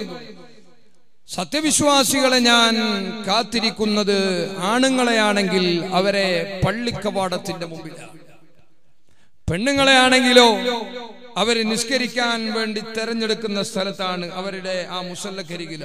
സുബ്ഹാനല്ലാഹ്, ഇന്ന് മുതൽ ആരും അസ്റായീലിനെ പേടിച്ച് പള്ളിക്ക് വരാതിരിക്കാനൊന്നും പാടില്ല. നിസ്കരിക്കാൻ പോയാൽ അസ്രായിൽ ഉണ്ടാവും എന്ന് വിചാരിച്ചിട്ട് ആരും പോകാതിരിക്കരുത്. അത് പോകാതിരുന്നാലുള്ള ബുദ്ധിമുട്ട് പിന്നീട് പറയും. നബി സല്ലല്ലാഹു അലൈഹി വസല്ലം തങ്ങളോട് അസ്രായിൽ അലൈഹിസ്സലാം എക്സ്ക്യൂസ് പറയാണ്, നബിയെ ഒരിക്കലും ഇക്കോലത്തിന് ഞാൻ പോകില്ല, ഞാൻ അവരായിട്ട് നല്ല പരിചയത്തിലാകും നബിയെ, നല്ല പരിചയത്തിലാകും. എങ്ങനെയാണ്? പള്ളിക്കവാടത്തിന്റെ മുമ്പിൽ ഞാൻ ഒരു ദിവസം 5 നേരം കാത്തിരിക്കും. എന്റെ സത്യവിശ്വാസികളായ ആണുങ്ങൾ വന്ന് ഉളു എടുത്തുകൊണ്ട് പള്ളിയിലേക്ക് ജമാഅത്തായി നിസ്കരിക്കാൻ കയറി വരുമ്പോ ഞാൻ അവരോട് അസ്സലാമു അലൈക്കും എന്ന് പറഞ്ഞ് സലാം പറഞ്ഞ് അവരെ മുസാഫഹത്ത് ചെയ്യും നബിയെ. അങ്ങനെ ഒരു ദിവസം 5 തവണ അസ്രായീൽ അലൈഹിസ്സലാമിനെ കണ്ടുമുട്ടിയിട്ട് മുസാഫഹത്ത് ചെയ്താൽ തീർച്ചയായും മരണസമയത്ത് അവർക്ക് എന്നെ നല്ല പരിചയമുണ്ടാവും. മാത്രമല്ല, ആ മനുഷ്യൻ ഷഹാദത്ത് കലിമ ചൊല്ലാതെ ഈ ലോകത്തിൽ നിന്ന് മരിക്കാൻ ഞാൻ അനുവദിക്കുകയില്ല എന്ന് പറഞ്ഞാൽ ഞാൻ അദ്ദേഹത്തിന് സപ്പോർട്ട് ചെയ്യും. അള്ളാഹു നമുക്ക് തൗഫീഖ് നൽകുമാറാവട്ടെ. അസ്രായീൽ അലൈഹിസ്സലാം പറയാണ്, എത്രത്തോളം എന്നറിയോ മുത്തുനബിയെ, ഞാൻ 5 നേരം പള്ളിക്കവാടത്തിന്റെ അരികിൽ കണ്ട് മുസാഫഹത്ത് ചെയ്യാറുള്ള നല്ല മനുഷ്യനാണ് ഈ ലോകത്തിൽ നിന്ന് വിട പറയാൻ ഇന്ന് സമയമായിട്ടുള്ളത്. എനിക്കിന്നാൽ ഇന്ന് ഒരാളെ റൂഹ് പിടിക്കാനുള്ള ഓർഡറാണുള്ളത്. എന്നാൽ ഞാനിതാ പള്ളിക്കവാടത്തിൽ ഇന്ന് അയാൾ അവസാനമായി കാണുന്ന ദിവസമാണെന്ന് എനിക്കറിയാം. നിസ്കരിക്കാൻ വരുന്ന മനുഷ്യൻ അറിയുന്നില്ല, പഠിച്ചവനെ ഇതെന്റെ അവസാനത്തെ നിസ്കാരമാണെന്ന് അറിയുന്നില്ല. അതേ സമയത്ത് എനിക്കറിയാം നബിയേ, അയാൾ ഇനി നിസ്കരിക്കാൻ അയാൾക്ക് സമയമില്ല.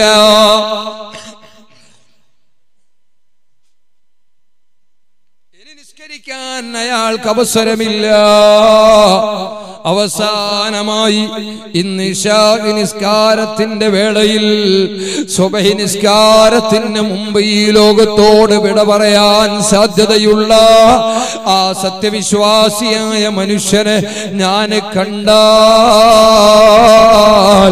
അയാളുടെ അവസാനത്തെ നിസ്കാരമാണല്ലോ എന്ന് മനസ്സിലാക്കി ഞാൻ അയാളെ സാധാരണ മുസാഫഹത്ത് ചെയ്യുന്നതിന് പകരം ഞാൻ അയാളെ ഒന്ന് ആലിംഗനം ചെയ്യും നബിയേ. ഞാൻ മുസാഫഹത്തിന് പകരം ഞാനൊന്ന് വെട്ടിപ്പിടിച്ച് ആലിംഗനം ചെയ്യും. ആ ആലിംഗനത്തിൽ ഒരുപക്ഷെ അയാൾക്കൊരു അറ്റാക്ക് വരും.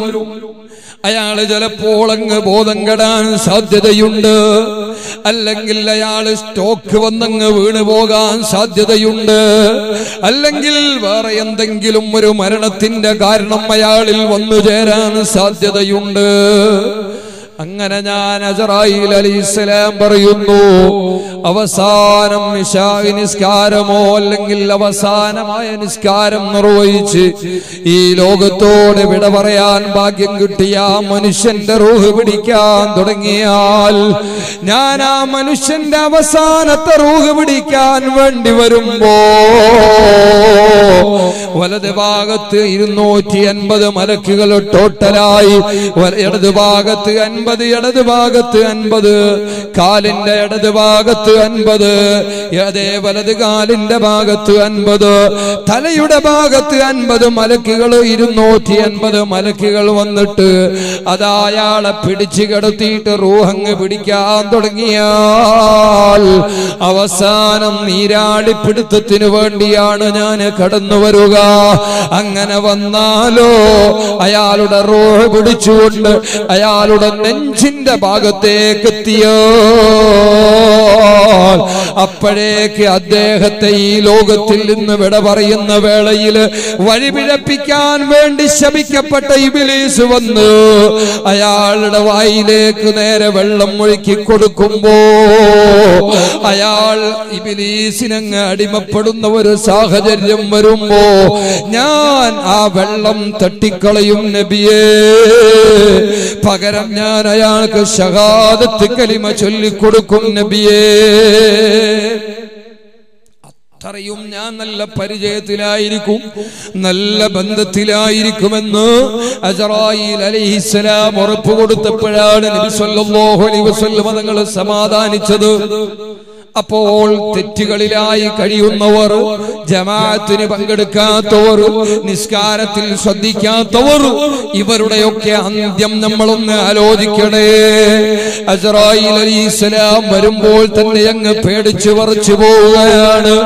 അവസാനം അസ്റായീൽ അലൈഹിസ്സലാം വന്ന് റൂഹ് പിടിച്ചു പോകുമ്പോ വഹീനഇദിൻ അൻതും തൻദുറൂ വഅൻതും തൻദുറൂ, നിങ്ങൾ ആ സമയത്ത് ഇങ്ങനെ നോക്കി നിൽക്കുമെന്ന് അതേ ഇമാം പറയുന്നത്. പ്രിയപ്പെട്ട മുഅ്മിനീങ്ങളെ, ഒരു സ്ക്രീനിൽ കാണുന്നത് പോലെ അയാൾ ശേഷം അനുഭവിക്കാൻ പോകുന്ന വേദനകളും പ്രയാസങ്ങളും അയാൾ കാണുകയാണ്. ശേഷം വരാനിരിക്കുന്ന, ഇനി അയാൾ അനുഭവിക്കാൻ പോകുന്ന കാര്യങ്ങൾ അയാൾ ഒരു സ്ക്രീനിൽ കാണുന്നത് പോലെ കാണുകയാണ്. ആ ഒരു കാഴ്ചയിലാണ് അയാൾ വല്ലാതെ അങ്ങ് പേടിച്ച് വേദനിച്ച് പ്രയാസപ്പെട്ട് കിടക്കുന്നത്. അങ്ങനെയുള്ളൊരു കാഴ്ചയാണ് പ്രിയപ്പെട്ടവരെ ഇന്നെന്റെ സ്നേഹിതനിക്കാണെങ്കിൽ നാളെ എനിക്കാണ് വരാനുള്ളത് എന്ന് ചിന്തിച്ചുകൊണ്ട് മരണ വീട്ടിൽ നിന്ന് മയ്യത്ത് കാണുമ്പോൾ ചിന്തിക്കേണ്ട കാര്യമാണത്. ഇന്ന് ഈ മനുഷ്യനാണെങ്കിൽ നാളെ ഞാനാണെന്ന് ചിന്തിക്കുക. സഹോദരങ്ങളെ, അറിയുമോ, അല്ലാഹു അവന്റെ പരിശുദ്ധ ഖുർആനിൽ പറയുന്നത് എന്താണ്? ഓ മനുഷ്യ, നിന്നെ ഖബറിലേക്ക് കൊണ്ടുപോയി കിടത്തി ഖബറിൽ നിന്ന് രണ്ടാമത് ഹയാത്തിയാക്കി മഹ്ശറയിലേക്ക് കൊണ്ടുപോകുന്ന വേളയിൽ അതാ നാം ഓരോരുത്തരും കാണുന്നത് വിശാലമായ ഒരു ലോകത്ത് ധാരാളം മലക്കുകൾ, താറുജുൽ മലായികത്തു, മലക്കുകൾ ഇങ്ങനെ കയറി പോകുന്ന രംഗമാണ് കാണുക. വേറെ ഒന്നും കാണൂല. തൊട്ടടുത്ത് ഉപ്പ അല്ലെങ്കിൽ വലിയുപ്പ അല്ലെങ്കിൽ ഭാര്യ, മക്കൾ, സ്നേഹിതന്മാരൊക്കെ ഉണ്ടാകും. വേണ്ട, ആരെയും വേണ്ട. നേരത്തെ പറഞ്ഞതുപോലെ ഭയാനകരമായ അവസ്ഥയാണ് അയാൾ അഭിമുഖീകരിക്കുന്നതെങ്കിൽ അയാൾ ഓടുകയാണ്. യൗമ യഫിറുൽ മർഉ, ഓരോരുത്തരും ഓടുകയാണ്. വാപ്പനെ കാണുമ്പോൾ മകൻ ഓടിക്കളയുകയാണ്, മക്കളെ കാണുമ്പോൾ വാപ്പ ഓടിക്കളയുകയാണ്. വർഷങ്ങളായി കാണാത്ത, എത്രയോ നാളായിട്ട് കണ്ടിട്ടില്ലാത്ത മക്കളെ കാണുമ്പോ ഒരു വാപ്പക്ക് ഓടാൻ തോന്നുമോ? ഒരു മക്കൾക്ക് വാപ്പനെ കാണുമ്പോ ഓടാൻ തോന്നുമോ? ഭാര്യക്ക് ഭർത്താവിനെ കാണുമ്പോൾ, അതാ വർഷങ്ങളായിട്ട് കാണാതിരിക്കുമ്പോൾ ഓടാൻ തോന്നുമോ? പക്ഷേ ഇവിടെ അങ്ങനെയല്ല. അവര് ഓടുകയാണ്. ഈ ഭയാനകരമായ അവസ്ഥ അവരെ അതിൽ നിന്ന് അകറ്റുകയാണ്. സുബ്ഹാനല്ലാഹ്, അല്ലാഹു പറയുകയാണ്, ഓരോരുത്തരും അവരുടെ അമാലുകളുടെ വലിപ്പത്തിനനുസരിച്ചുകൊണ്ട് അവരാ യാത്ര ആരംഭിക്കുകയാണ്. എങ്ങനെയാണെന്നറിയുമോ? അതാ 24 മണിക്കൂറുള്ള യാത്രയല്ല, ഒരു മാസത്തേക്കുള്ള യാത്രയല്ല, ഒരാഴ്ചയുള്ള യാത്രയല്ല, അതാ 50,000 കൊല്ലം വഴി ദൂരമുള്ള യാത്രയാണ്. ഈ യാത്രയെ കുറിച്ച് ആലോചിച്ചിട്ടാണ് മഹാനായ ഇബ്രാഹിം ഇബ്നു അദ്ഹം റളിയല്ലാഹു അൻഹു തന്റെ കൊട്ടാരവും അധികാരവും വലിച്ചെറിഞ്ഞത്. കൂട്ടരെ, മുഅ്മിനീങ്ങളെ, ബൽഖായുടെ അധികാരസ്ഥനായിരുന്ന മഹാനായ ഇബ്രാഹിം ഇബ്നു അദ്ഹം റളിയല്ലാഹു അൻഹു തന്റെ കൊട്ടാരത്തിൽ ഇരുന്നു കൊണ്ട് ആഡംബരത്തോടെ സന്തോഷത്തോടെ ജീവിച്ചിരിക്കുമ്പോഴാണ് അങ്ങകലെ ദൂരയിൽ നിന്നൊരു ഫഖീറായ മനുഷ്യനെ കാണുന്നത്. ആ മനുഷ്യൻ ഇങ്ങനെ കടന്നു വരികയാണ്. വന്നുകൊണ്ട് അയാളെ തോളിൽ ഒരു പായയുണ്ട്, അതേപോലെ ഒരു ചെറിയ ബാഗും തൂക്കിയിട്ടുണ്ട്. അയാളൊരു തെങ്ങിന്റെ, അതാ ഒരു ഈത്തപ്പന മരത്തിന്റെ ചുവടെ ആ പായ അങ്ങ് പിരിക്കുന്നു. പായ പിരിച്ചിട്ട് അയാൾ അവിടെ ഇങ്ങനെ ഇരുന്നിട്ട് അയാളുടെ തോളിലുണ്ടായ ബാഗ് തുറന്ന് ഒരു കഷ്ണം ഉണക്ക് പോലെയുള്ള ഒരു പത്രി എടുത്ത് കഴിച്ചു. എന്നിട്ട് ഒരു തോൽപാത്രത്തിൽ അല്പം വെള്ളം ഉണ്ടായ വെള്ളം അങ്ങ് കുടിച്ചു. ആ മനുഷ്യൻ അവിടെ ഉറങ്ങി അല്പസമയം. ഇതിങ്ങനെ മേലെ കൊട്ടാരത്തിൽ ഇരുന്ന് ഇബ്രാഹിം നബി തങ്ങൾ ഇങ്ങനെ നോക്കി നിൽക്കുകയാണ്. തന്റെ പരിചാരകനോട് വിളിച്ചു പറഞ്ഞു, പട്ടാളക്കാരനോട് വിളിച്ചു പറഞ്ഞു, ആ മനുഷ്യന്റെ ഉറക്ക് തണിഞ്ഞാൽ ഉടനെ അയാളെ നിങ്ങൾ കൊണ്ടുവന്ന് രാജസന്നിധിയിൽ ഹാജരാക്കണം. പോലീസുകാരൻ ഓടിപ്പോയി ആ ഉറങ്ങുന്ന ഫക്കീറായ മനുഷ്യന്റെ സൈഡിൽ ഇങ്ങനെ നിന്നു. അയാൾ ഉറക്കിൽ നിന്ന് നെട്ടിയപ്പോ ആ പോലീസുകാരൻ പറഞ്ഞു, നിങ്ങളെ രാജാവ് സന്നിധാനത്തിലേക്ക് വിളിക്കുന്നുണ്ട്. അയാൾ ഒരിക്കലും വരാൻ തയ്യാറായില്ല. ഓർഡറാണെന്ന് പറഞ്ഞപ്പോൾ അവസാനം ആ ഫക്കീറായ മനുഷ്യൻ രാജസന്നിധിയിലെത്തുകയാണ്. രാജാസന്നിധിയിലെത്തിയിട്ട് രാജാവിന്റെ ഔദ്യോഗിക റൂമിലേക്ക് കൊണ്ടുപോയി ബഹുമാനപ്പെട്ട ഇബ്രാഹിം അദ്ദേഹം എന്ന ബൽഖായുടെ ഭരണാധികാരി ചക്രവർത്തി ചോദിക്കുന്നു, അല്ല മനുഷ്യ, നിങ്ങളെ ഞാൻ നോക്കി നിന്നു. നിങ്ങളെ കയ്യിലുണ്ടായ പായ ആ മരത്തിന്റെ ചുവടെ പിരിച്ചു നിങ്ങൾ കിടന്നു. ഒരുണക്കപ്പത്തിരി ഉണ്ടായത് നിങ്ങൾ കഴിച്ചു, അല്പം വെള്ളം കുടിച്ചു, സുഖമായി നിങ്ങൾ ഉറങ്ങി. നിങ്ങൾക്ക് എങ്ങനെ വയറുന്നുറഞ്ഞിട്ടുണ്ടോ? നിങ്ങൾക്ക് എങ്ങനെ ഉറങ്ങാൻ സാധിച്ചു? ആ മനുഷ്യൻ പറഞ്ഞു, തീർച്ചയായും രാജാവേ, എനിക്ക് ഉറങ്ങാൻ സാധിച്ചിട്ടുണ്ട്, എനിക്ക് വയറ് നിറഞ്ഞിട്ടുണ്ട്. കാരണം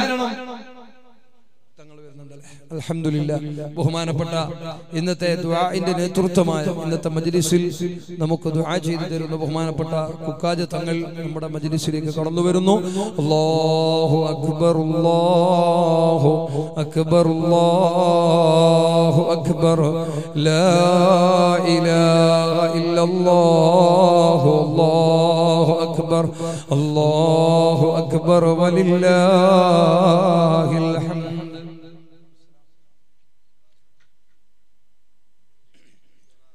ഞാൻ അവസാനിപ്പിക്കുന്നു ഇൻഷാ അല്ലാഹ്.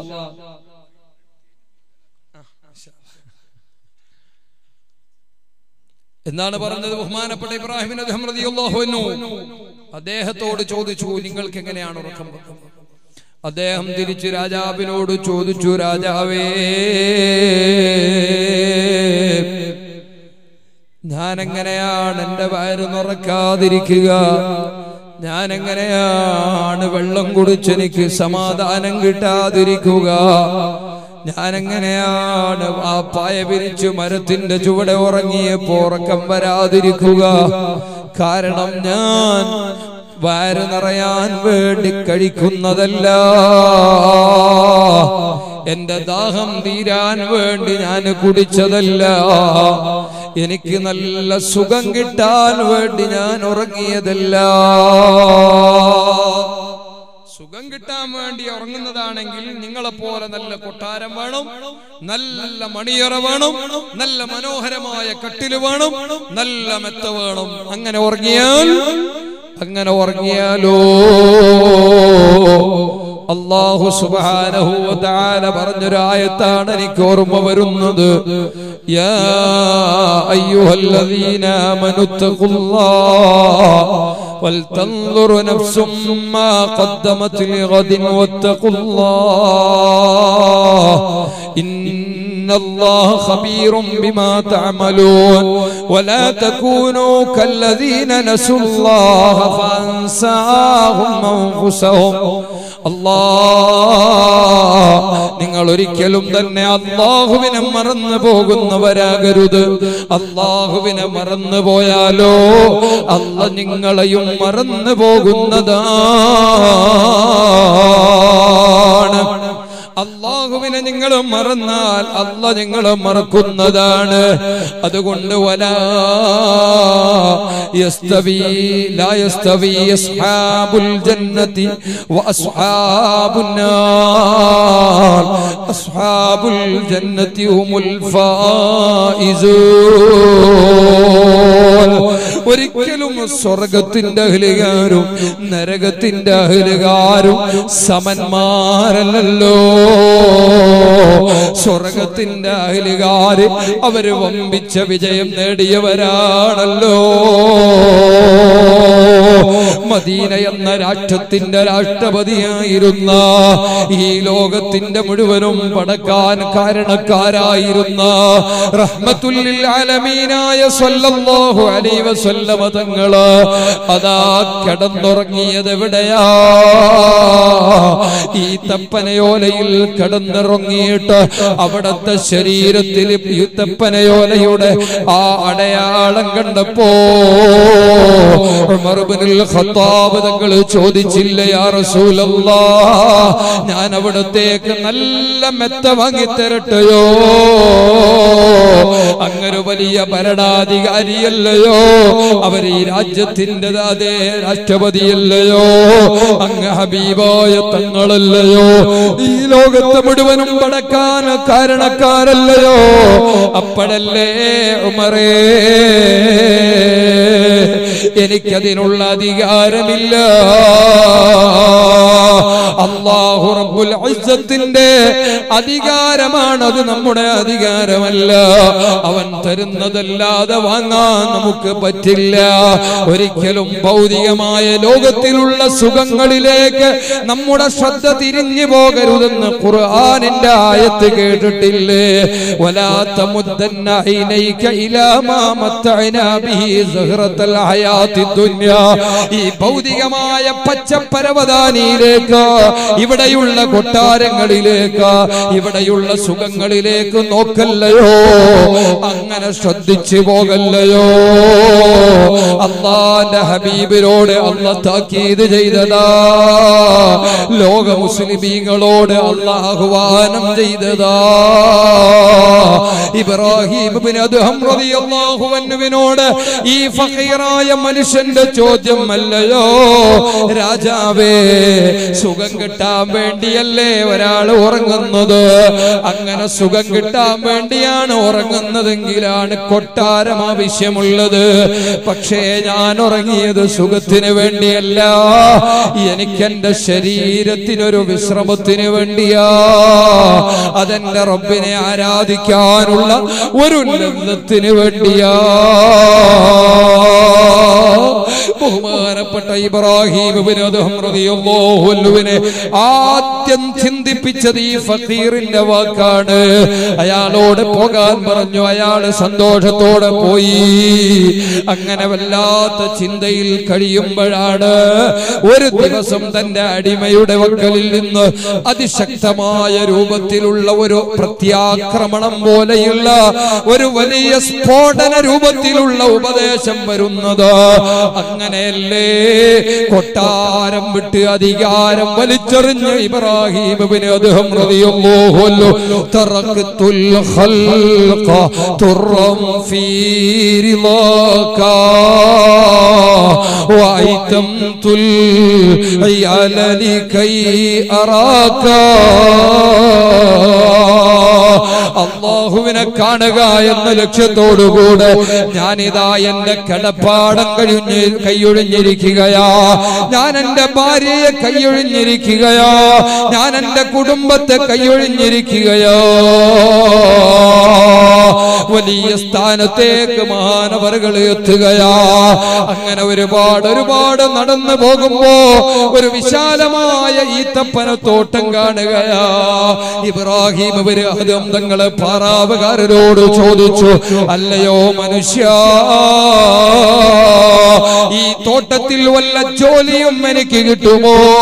ആ പാറാവുകാരൻ പറഞ്ഞു, ഇവിടെ ജോലിയൊന്നുമില്ല, എന്നാലും വൈകുന്നേരം നിങ്ങളൊന്ന് വന്നു നോക്കുക. ഇതിന്റെ മുതലാളി വൈകുന്നേരമാകുമ്പോ വരാറുണ്ട്. എന്തെങ്കിലും നമുക്ക് അതാ തസ്തികകളുണ്ടെങ്കിൽ അത് അന്വേഷിക്കാം. ഇത് ബൽഖ രാജ്യത്തിന്റെ ഭരണാധികാരിയാണ്, അല്ലാഹുവിന്റെ ആരിഫീങ്ങളിൽപ്പെട്ട വലിയാണെന്നൊന്നും ആ പാറാവുകാരൻ അറിയുന്നില്ല. വൈകുന്നേരം മുതലാളി വന്നപ്പോ അതാ ഒരു ഫഖീറായ മനുഷ്യൻ, വളരെ ലൈഫായ ഒരാൾ വന്നുകൊണ്ട് മുതലാളിയോട് ജോലി അന്വേഷിക്കുമ്പോ ആ മുതലാളി പറയുന്ന വാക്കെന്താണെന്നറിയോ?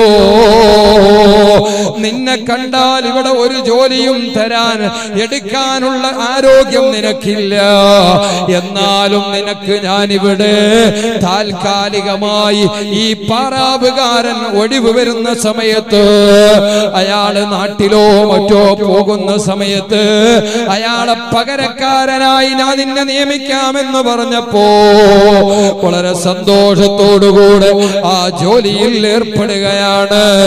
അതേ ജോലിയിൽ കയറിയ ഉടനെ പാറാവുകാരന്റെ സ്ഥാനത്തേക്ക് കയറുകയാണ്.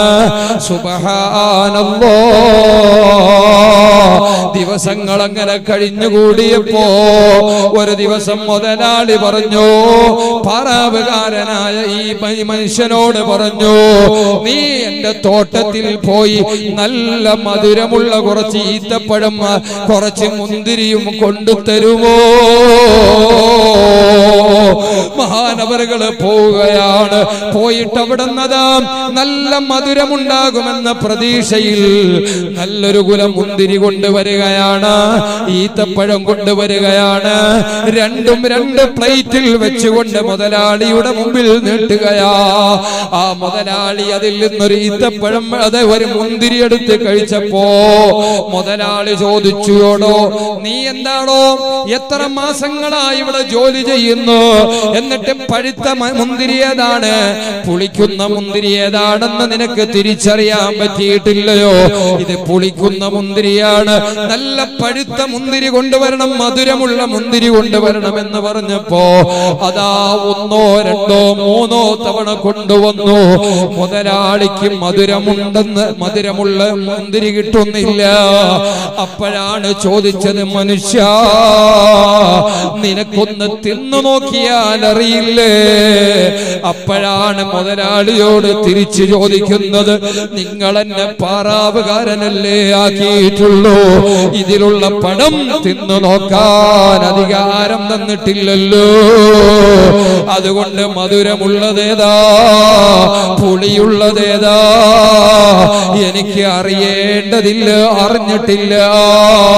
അപ്പൊ മുതലാളി അങ്ങോട്ട് ചോദിക്കുകയാണ്, നീ ആരാടാ? വലിയ ഇബ്രാഹിമിന് അദ്ദേഹമിന്റെ കളിയല്ലോ നീ കളിക്കുന്നത്, നീ വലിയ ഇബ്രാഹിമിന് അദ്ദേഹമാണോ?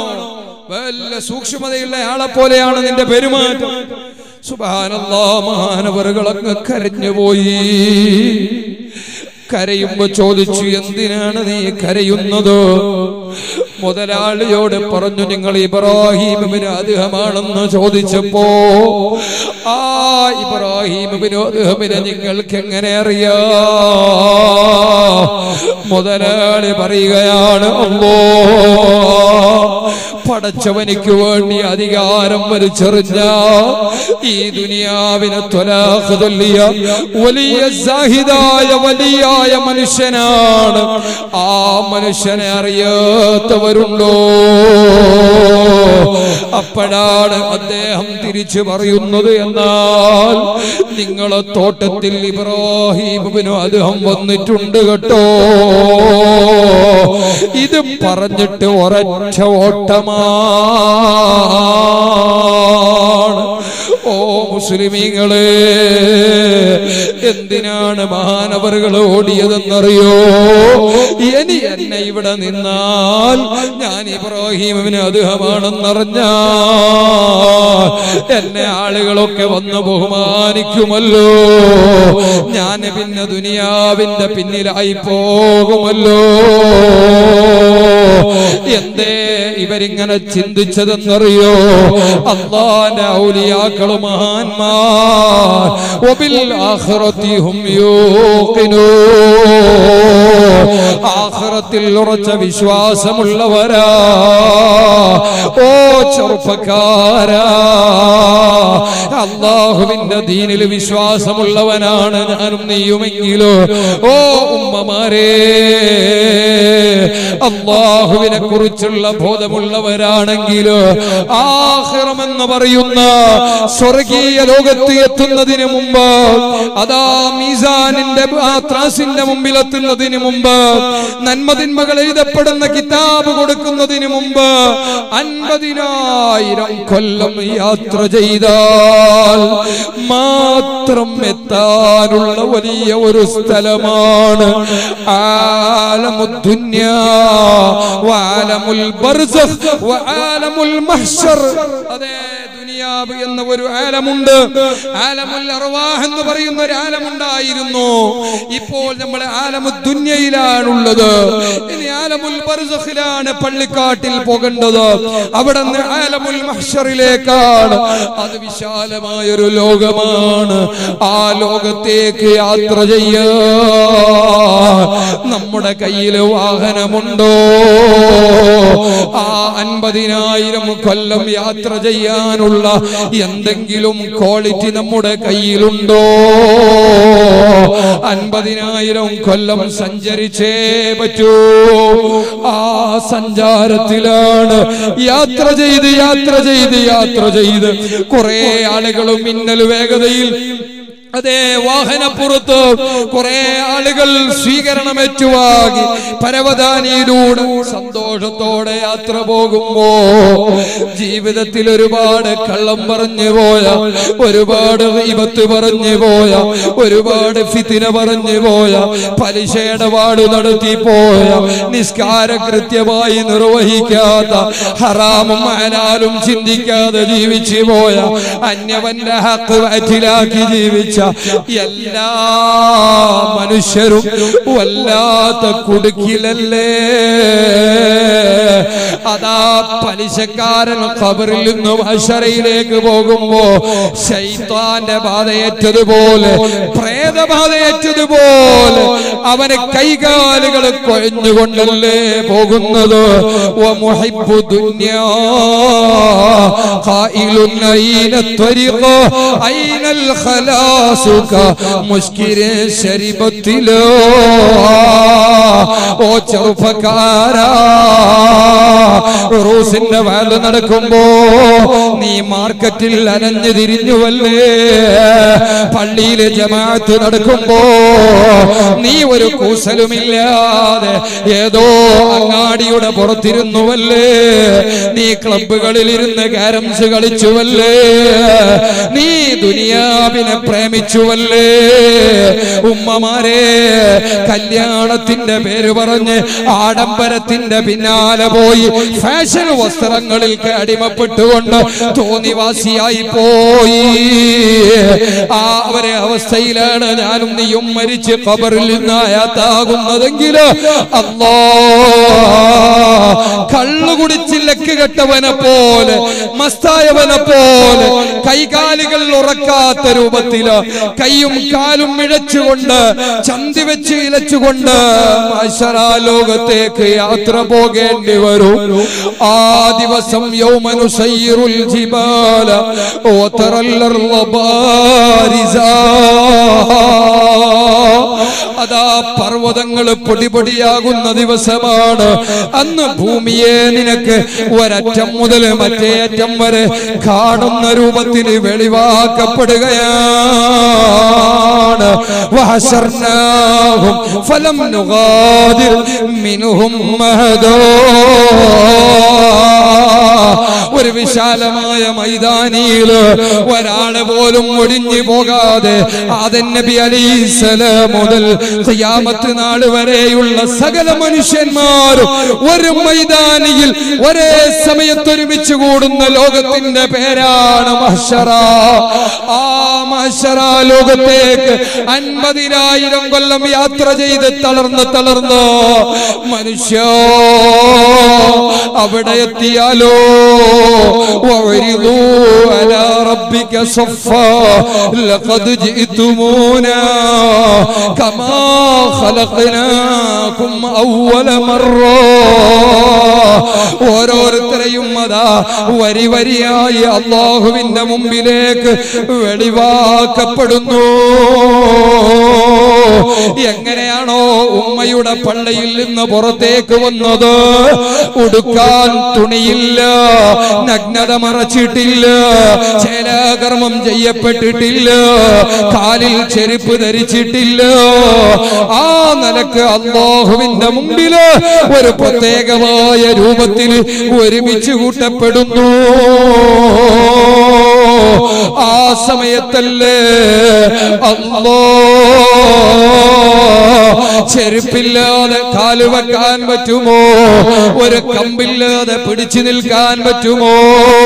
ശരീരത്തിലേക്ക് ചൂട് തട്ടാതിരിക്കാനല്ലേ വസ്ത്രം ധരിക്കുന്നത്? ഒന്നുമില്ല. ഫീ യൗമിൻ കാന മിഖ്ദാറുഹു 50,000 സന. 50,000 കൊല്ലം സഞ്ചരിച്ചവിടെ എത്തിയിട്ട് ആ മൈതാനിയിലെത്തിയ ആ മൈതാനി നല്ല ഇറ്റാലിയൻ മാർബിളിട്ട മൈതാനിയല്ല, നല്ല ഗ്രാനൈറ്റ് പതിച്ച സ്ഥലമല്ല. അതേ അല്ലാഹുവിന്റെ റസൂല് പറയാണ്, മോനെ അത് ചെമ്പിന്റെ പഴുത്ത തറയാണ് കേട്ടോ, അഥവാ വെള്ളിയുടെ പഴുത്ത തറയാണ് കേട്ടോ. ആ രണ്ടാലൊരു സാധനം ഉറപ്പാ. ഒന്നിക്ക് നല്ല പെഴുപ്പിച്ച ചെമ്പിന്റെ തറയാ, അല്ലെങ്കിൽ വെള്ളിയുടെ തറയോ. അവിടെയാണ് മനുഷ്യ ഇന്ന് കാണുന്ന 14,96,74,412 കിലോമീറ്റർ ഉയരത്തിലുള്ള സൂര്യൻ അതിന്റെ ചൂട് താങ്ങാൻ കഴിയുന്നുണ്ടോ? ആ സൂര്യനാണ് മോനെ ഒരു സുർമക്കോലിന്റെ വലിപ്പത്തിലോ ഒരു ചാൺമുകളിലോ അതാ നമ്മുടെ തലയിൽ പതിച്ചു വരുന്ന സമയത്താണ് അല്ലാഹ് 50,000 കൊല്ലം ഒരേ നൃത്തമാണ്. യൗമ യഖൂമുർ റൂഹു വൽ മലായികതു സഫ്ഫൻ ലാ യതകല്ലമൂന ഇല്ലാ മൻ അദിന ലഹുർ റഹ്മാൻ. ജിബ്രീൽ അലൈഹിസ്സലാം ഉൾപ്പെടെയുള്ള എല്ലാ മലക്കുകളും കൈകോർത്ത് നമ്മളെ വട്ടമിട്ട് നിന്നുപോയി. അതാ വളണ്ടിയേഴ്സ് തങ്ങളെ സ്റ്റേജിലേക്ക് കൊണ്ടുവന്ന് കണ്ടിട്ടില്ലേ?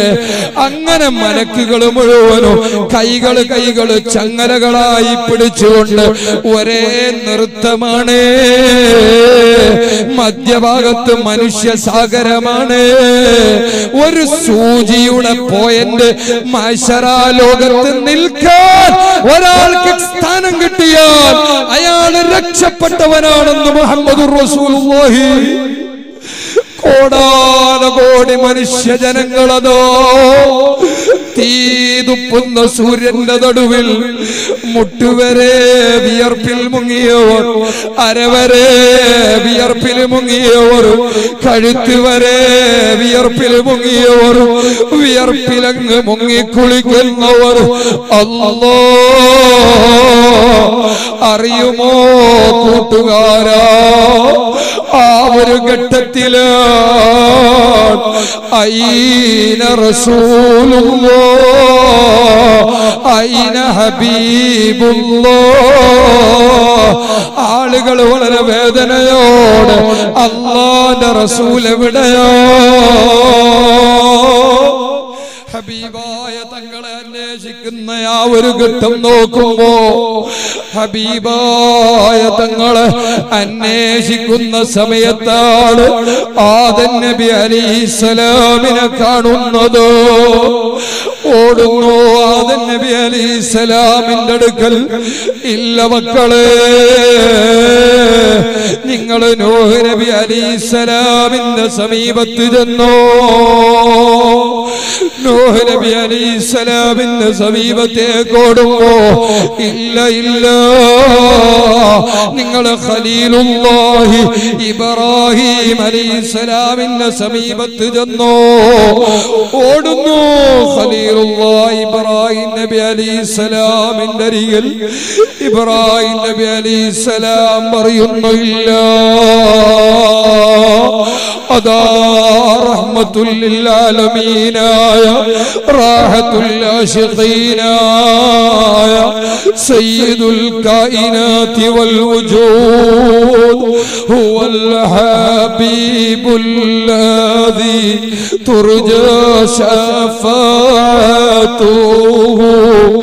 ലികുല്ലി ഹൗലിൻ മിനൽ അഹ്വാലി മുഖ്താഹിമി ചൊല്ലൂ മുഅ്മിനീങ്ങളെ മദീനയിലേക്ക് ഒരു സ്വലാത്ത് മൗലായ സ്വല്ലി വസല്ലിം ദായിമൻ അബദാ അലാ ഹബീബിക ഖൈറിൽ ഖൽഖി കുല്ലിഹിം ഹബീബായ തങ്ങളെ സമീപത്തേക്ക് ഇബ്രാഹിം നബി അലൈഹിസ്സലാം അങ്ങ് ചൂണ്ടിക്കാണിക്കുമ്പോഴേക്ക് ഹബീബായ തങ്ങൾ വന്നിട്ട് അനലഹ അനലഹ അനലഹ ഞാൻ റെഡിയാണെന്ന് പറഞ്ഞുകൊണ്ട് അല്ലാഹുവിന്റെ മുമ്പിൽ അങ്ങ് സുജൂദിൽ വീഴുകയാണ്. ആ ഒരൊറ്റ ഒരു സുജൂദ് 50,000 കൊല്ലം ദൈർഘ്യമുള്ള സുജൂദെന്ന് മുഹമ്മദുർ റസൂലുള്ളാഹി. 50,000 കൊല്ലം ആ സുജൂദിൽ ഉയരുമ്പോഴേ ആ ശഫാഅത്തിൽ ആരൊക്കെ പെട്ടു? അല്ലാഹുവിന്റെ ഹബീബായ തങ്ങളെ കൊടിയ ശത്രുവായ അബൂജഹൽ പോലും, ഫറോവ പോലും, നമ്രൂദ്, ഖാറൂൻ അടക്കമുള്ള ആളുകൾ പോലും ആ ശഫാഅത്ത് ലഭിക്കുന്നവരാണ്. കാരണം ഈ സുജൂദ് എന്തിനു വേണ്ടിയാണ്? ഈ സുജൂദ് റബ്ബേ, ഈ കോടാനകോടി ആളുകൾ വിയർപ്പിൽ മുങ്ങിക്കുളിക്കുന്ന ഈ വല്ലാത്ത വേദനാജനകമായ അവസ്ഥയിൽ നിന്ന് നീ ഒന്ന് വിചാരണക്ക് വിളിക്കണേ നബിയേ. അല്ലാഹുവേ, നീ ഒന്ന് വിചാരണക്ക് വിളിക്കണേ. അപ്പോഴാണ് അല്ലാഹു ചോദിക്കുന്നത്, ലിമനിൽ മുൽക്ക്, ആർക്കാണ് ഇപ്പോൾ അധികാരം? അതാണ് സൂറത്തുൽ വാഖിയ പറഞ്ഞത്, ഖാഫിദത്തുർ റാഫിഅ. ഉയർന്ന് ജീവിച്ച പല ആളുകളും, പല കേമന്മാരും, പല റൗഡികളും, പല കൊട്ടേഷൻ സംഘങ്ങളും, പല ധിക്കാരികളായ ഭരണാധികാരികളും അവരുടെ ആയുധം വെച്ച് കസേര തെറിച്ച് അവരൊന്നുമല്ലാതായി പോകുന്ന ഒരു സമയം വരാനുണ്ട്. ആ ദിവസത്തെ സൂക്ഷിച്ചുകൊള്ളുക. ഇന്നത്തെ അധികാരം ആർക്കാണെന്ന് അല്ലാഹു ചോദിക്കുന്നു. ലാ യതകല്ലമൂന ഇല്ലാ മൻ അദിന ലഹുർ റഹ്മാൻ. ഒരാളും മിണ്ടുന്നില്ല, ഒരൊറ്റ കുട്ടി സംസാരിക്കുന്നില്ല, ജിബ്രീൽ അലൈഹിസ്സലാം പോലും മിണ്ടുന്നില്ല.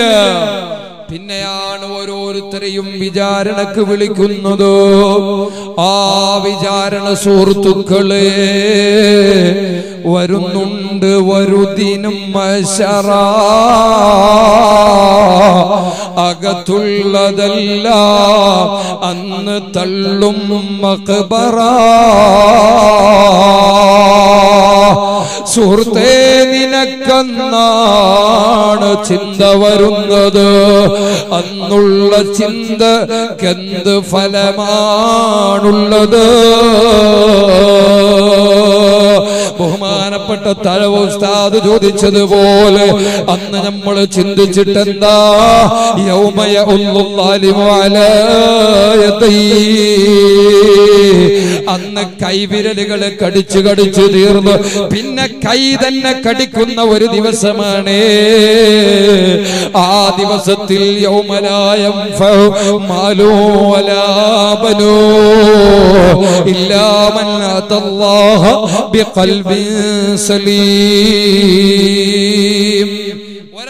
ഒരാളെ സമ്പത്തോ മക്കളോ ഉപകാരപ്പെടുന്നില്ല.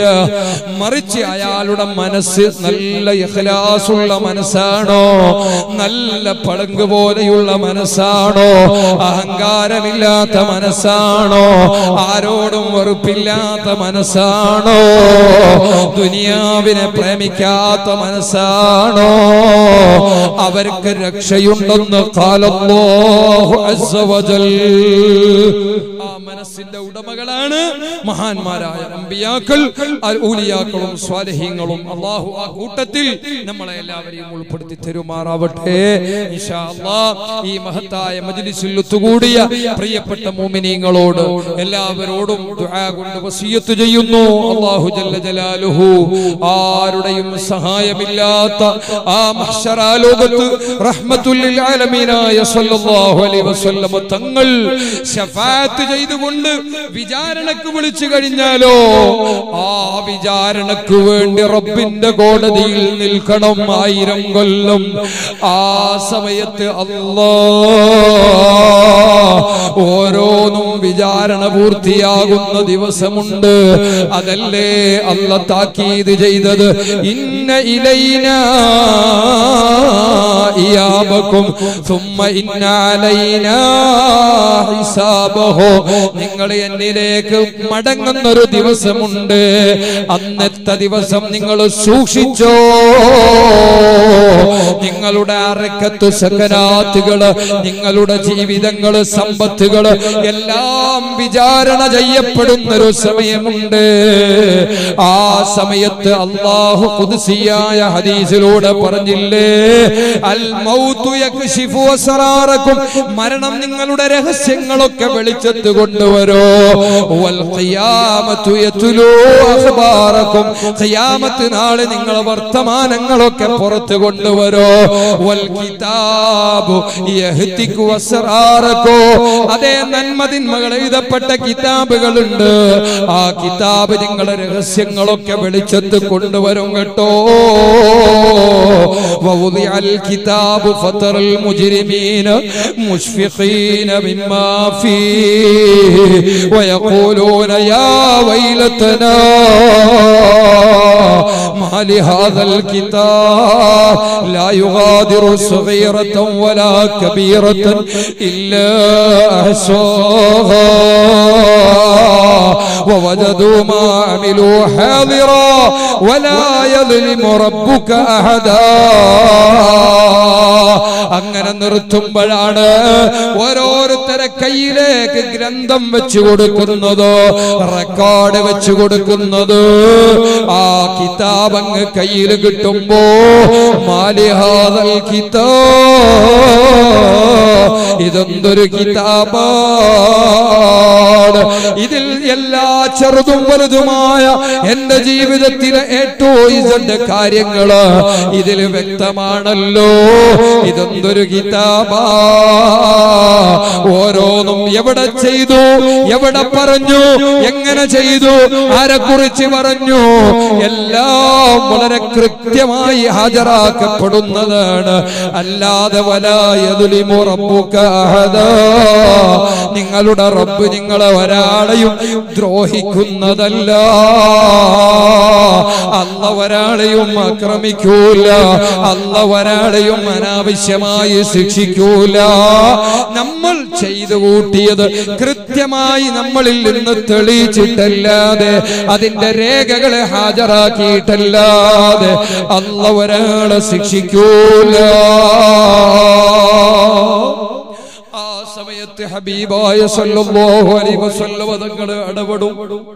കിതാബുകൾ, നന്മതിന്മകൾ എഴുതപ്പെട്ട കിതാബുകൾ വലം കയ്യിൽ കിട്ടി, അല്ലെങ്കിൽ ഇടത്തെ കയ്യിലായി പോയി. അല്ലാഹ് എന്തു ചെയ്യാനാണ്? അവിടെ ഹബീബായ സല്ലല്ലാഹു അലൈഹി വസല്ലം തങ്ങൾ ഇടപെടും.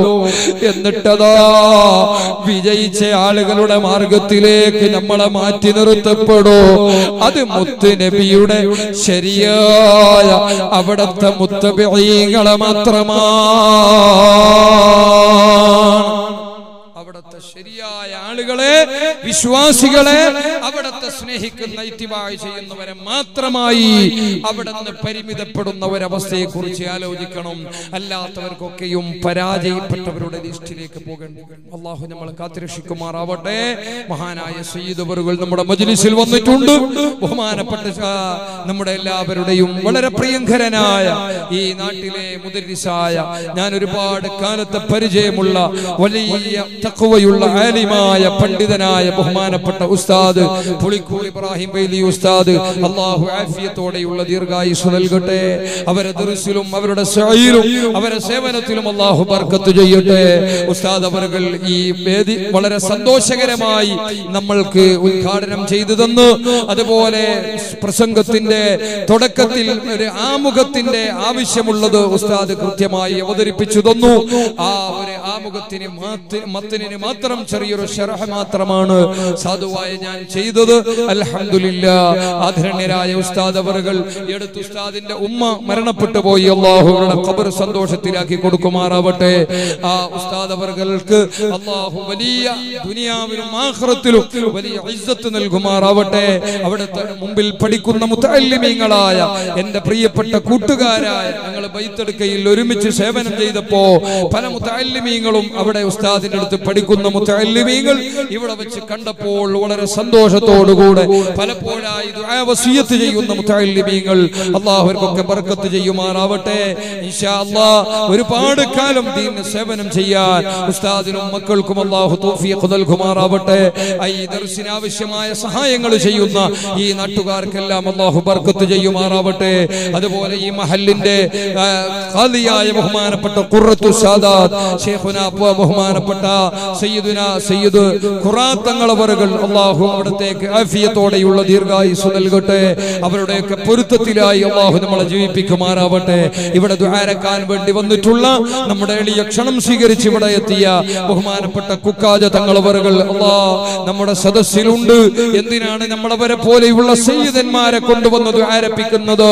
പ്രിയപ്പെട്ടവരെ, ഈ ഒരു ഘട്ടത്തിൽ ഹബീബായ തങ്ങളെ ശഫാഅത്ത് നമുക്ക് ലഭിക്കാൻ അമലുകളില്ലാത്ത പാപികളായ നമ്മൾ, ഈമാൻ കുറഞ്ഞ ആഖിറസമാനിന്റെ ചണ്ടിച്ചവറുകളായ നമ്മൾക്ക് ആ മഹാന്മാരെ അഹ്ലു ബൈത്തിന്റെ കൈ പിടിച്ചുകൊണ്ട് നമുക്ക് ഹബീബായ തങ്ങളിലേക്ക് വസീലയാകണം. ഹബീബായ തങ്ങൾക്ക് നമ്മെ നല്ല പരിചയം വേണം. നമുക്ക് അങ്ങോട്ട് മാത്രം പരിചയമുള്ളത് കൊണ്ട് കാര്യമില്ലല്ലോ. ആഖിറത്തിൽ കോടാനകോടി സൃഷ്ടികൾക്കിടയിൽ നിന്ന് നമ്മുടെ ഹബീബിന് നമ്മെ പരിചയം വേണോ? അവിടത്തെ പേരില് സ്വലാത്ത് വർദ്ധിപ്പിച്ചോ, അവിടത്തെ സുന്നത്തുകൾ മുറുകെ പിടിച്ചോ. അവിടത്തെ അഹ്ലു ബൈത്തിനെ പാർട്ടി നോക്കണ്ട, ഗ്രൂപ്പ് നോക്കണ്ട, ആ അഹ്ലു ബൈത്തിനെ ആദരിച്ചോ. ഭക്ഷണം കഴിക്കുന്ന സമയത്താണ് ബഹുമാനപ്പെട്ട താജുൽ ഉലമയുടെ പ്രിയപ്പെട്ട പുള്ളിയായ പേരക്കുട്ടിയായ ബഹുമാനപ്പെട്ട തലക്കീ തങ്ങളവരുകളെ കാണാൻ സാധിച്ചത്. അല്ലാഹുവർക്കൊക്കെ ബർക്കത്ത് ചെയ്യട്ടെ. ഈ ദുആ ബഹുമാനപ്പെട്ട സയ്യിദ് അവരുകളെ ദുആയിലോ നമ്മെ അല്ലാഹു പങ്കാളികളാക്കി തരട്ടെ. ഇവിടെ ഇരിക്കുന്ന സയ്യിദ് അവരുകൾക്ക് അല്ലാഹ് ആഫിയത്തോടെയുള്ള ദീർഘായുസ്സ് നൽകട്ടെ. ആ അഹ്ലു ബൈത്തിനെ മഹബ്ബത്ത് വെച്ചോ. ഹബീബായ തങ്ങളെ അനന്തരക്കാരായ പണ്ഡിതന്മാരെ ആദരിച്ചോ. അല്ലാഹു നമുക്ക് തൗഫീഖ് നൽകട്ടെ. എല്ലാവരോടും ദുആ കൊണ്ട് വസിയത്ത് ചെയ്യുന്നു. വലാക്കകളിൽ വല്ല തെറ്റുകളും വന്നു പോയെങ്കിൽ ക്ഷമിക്കണം.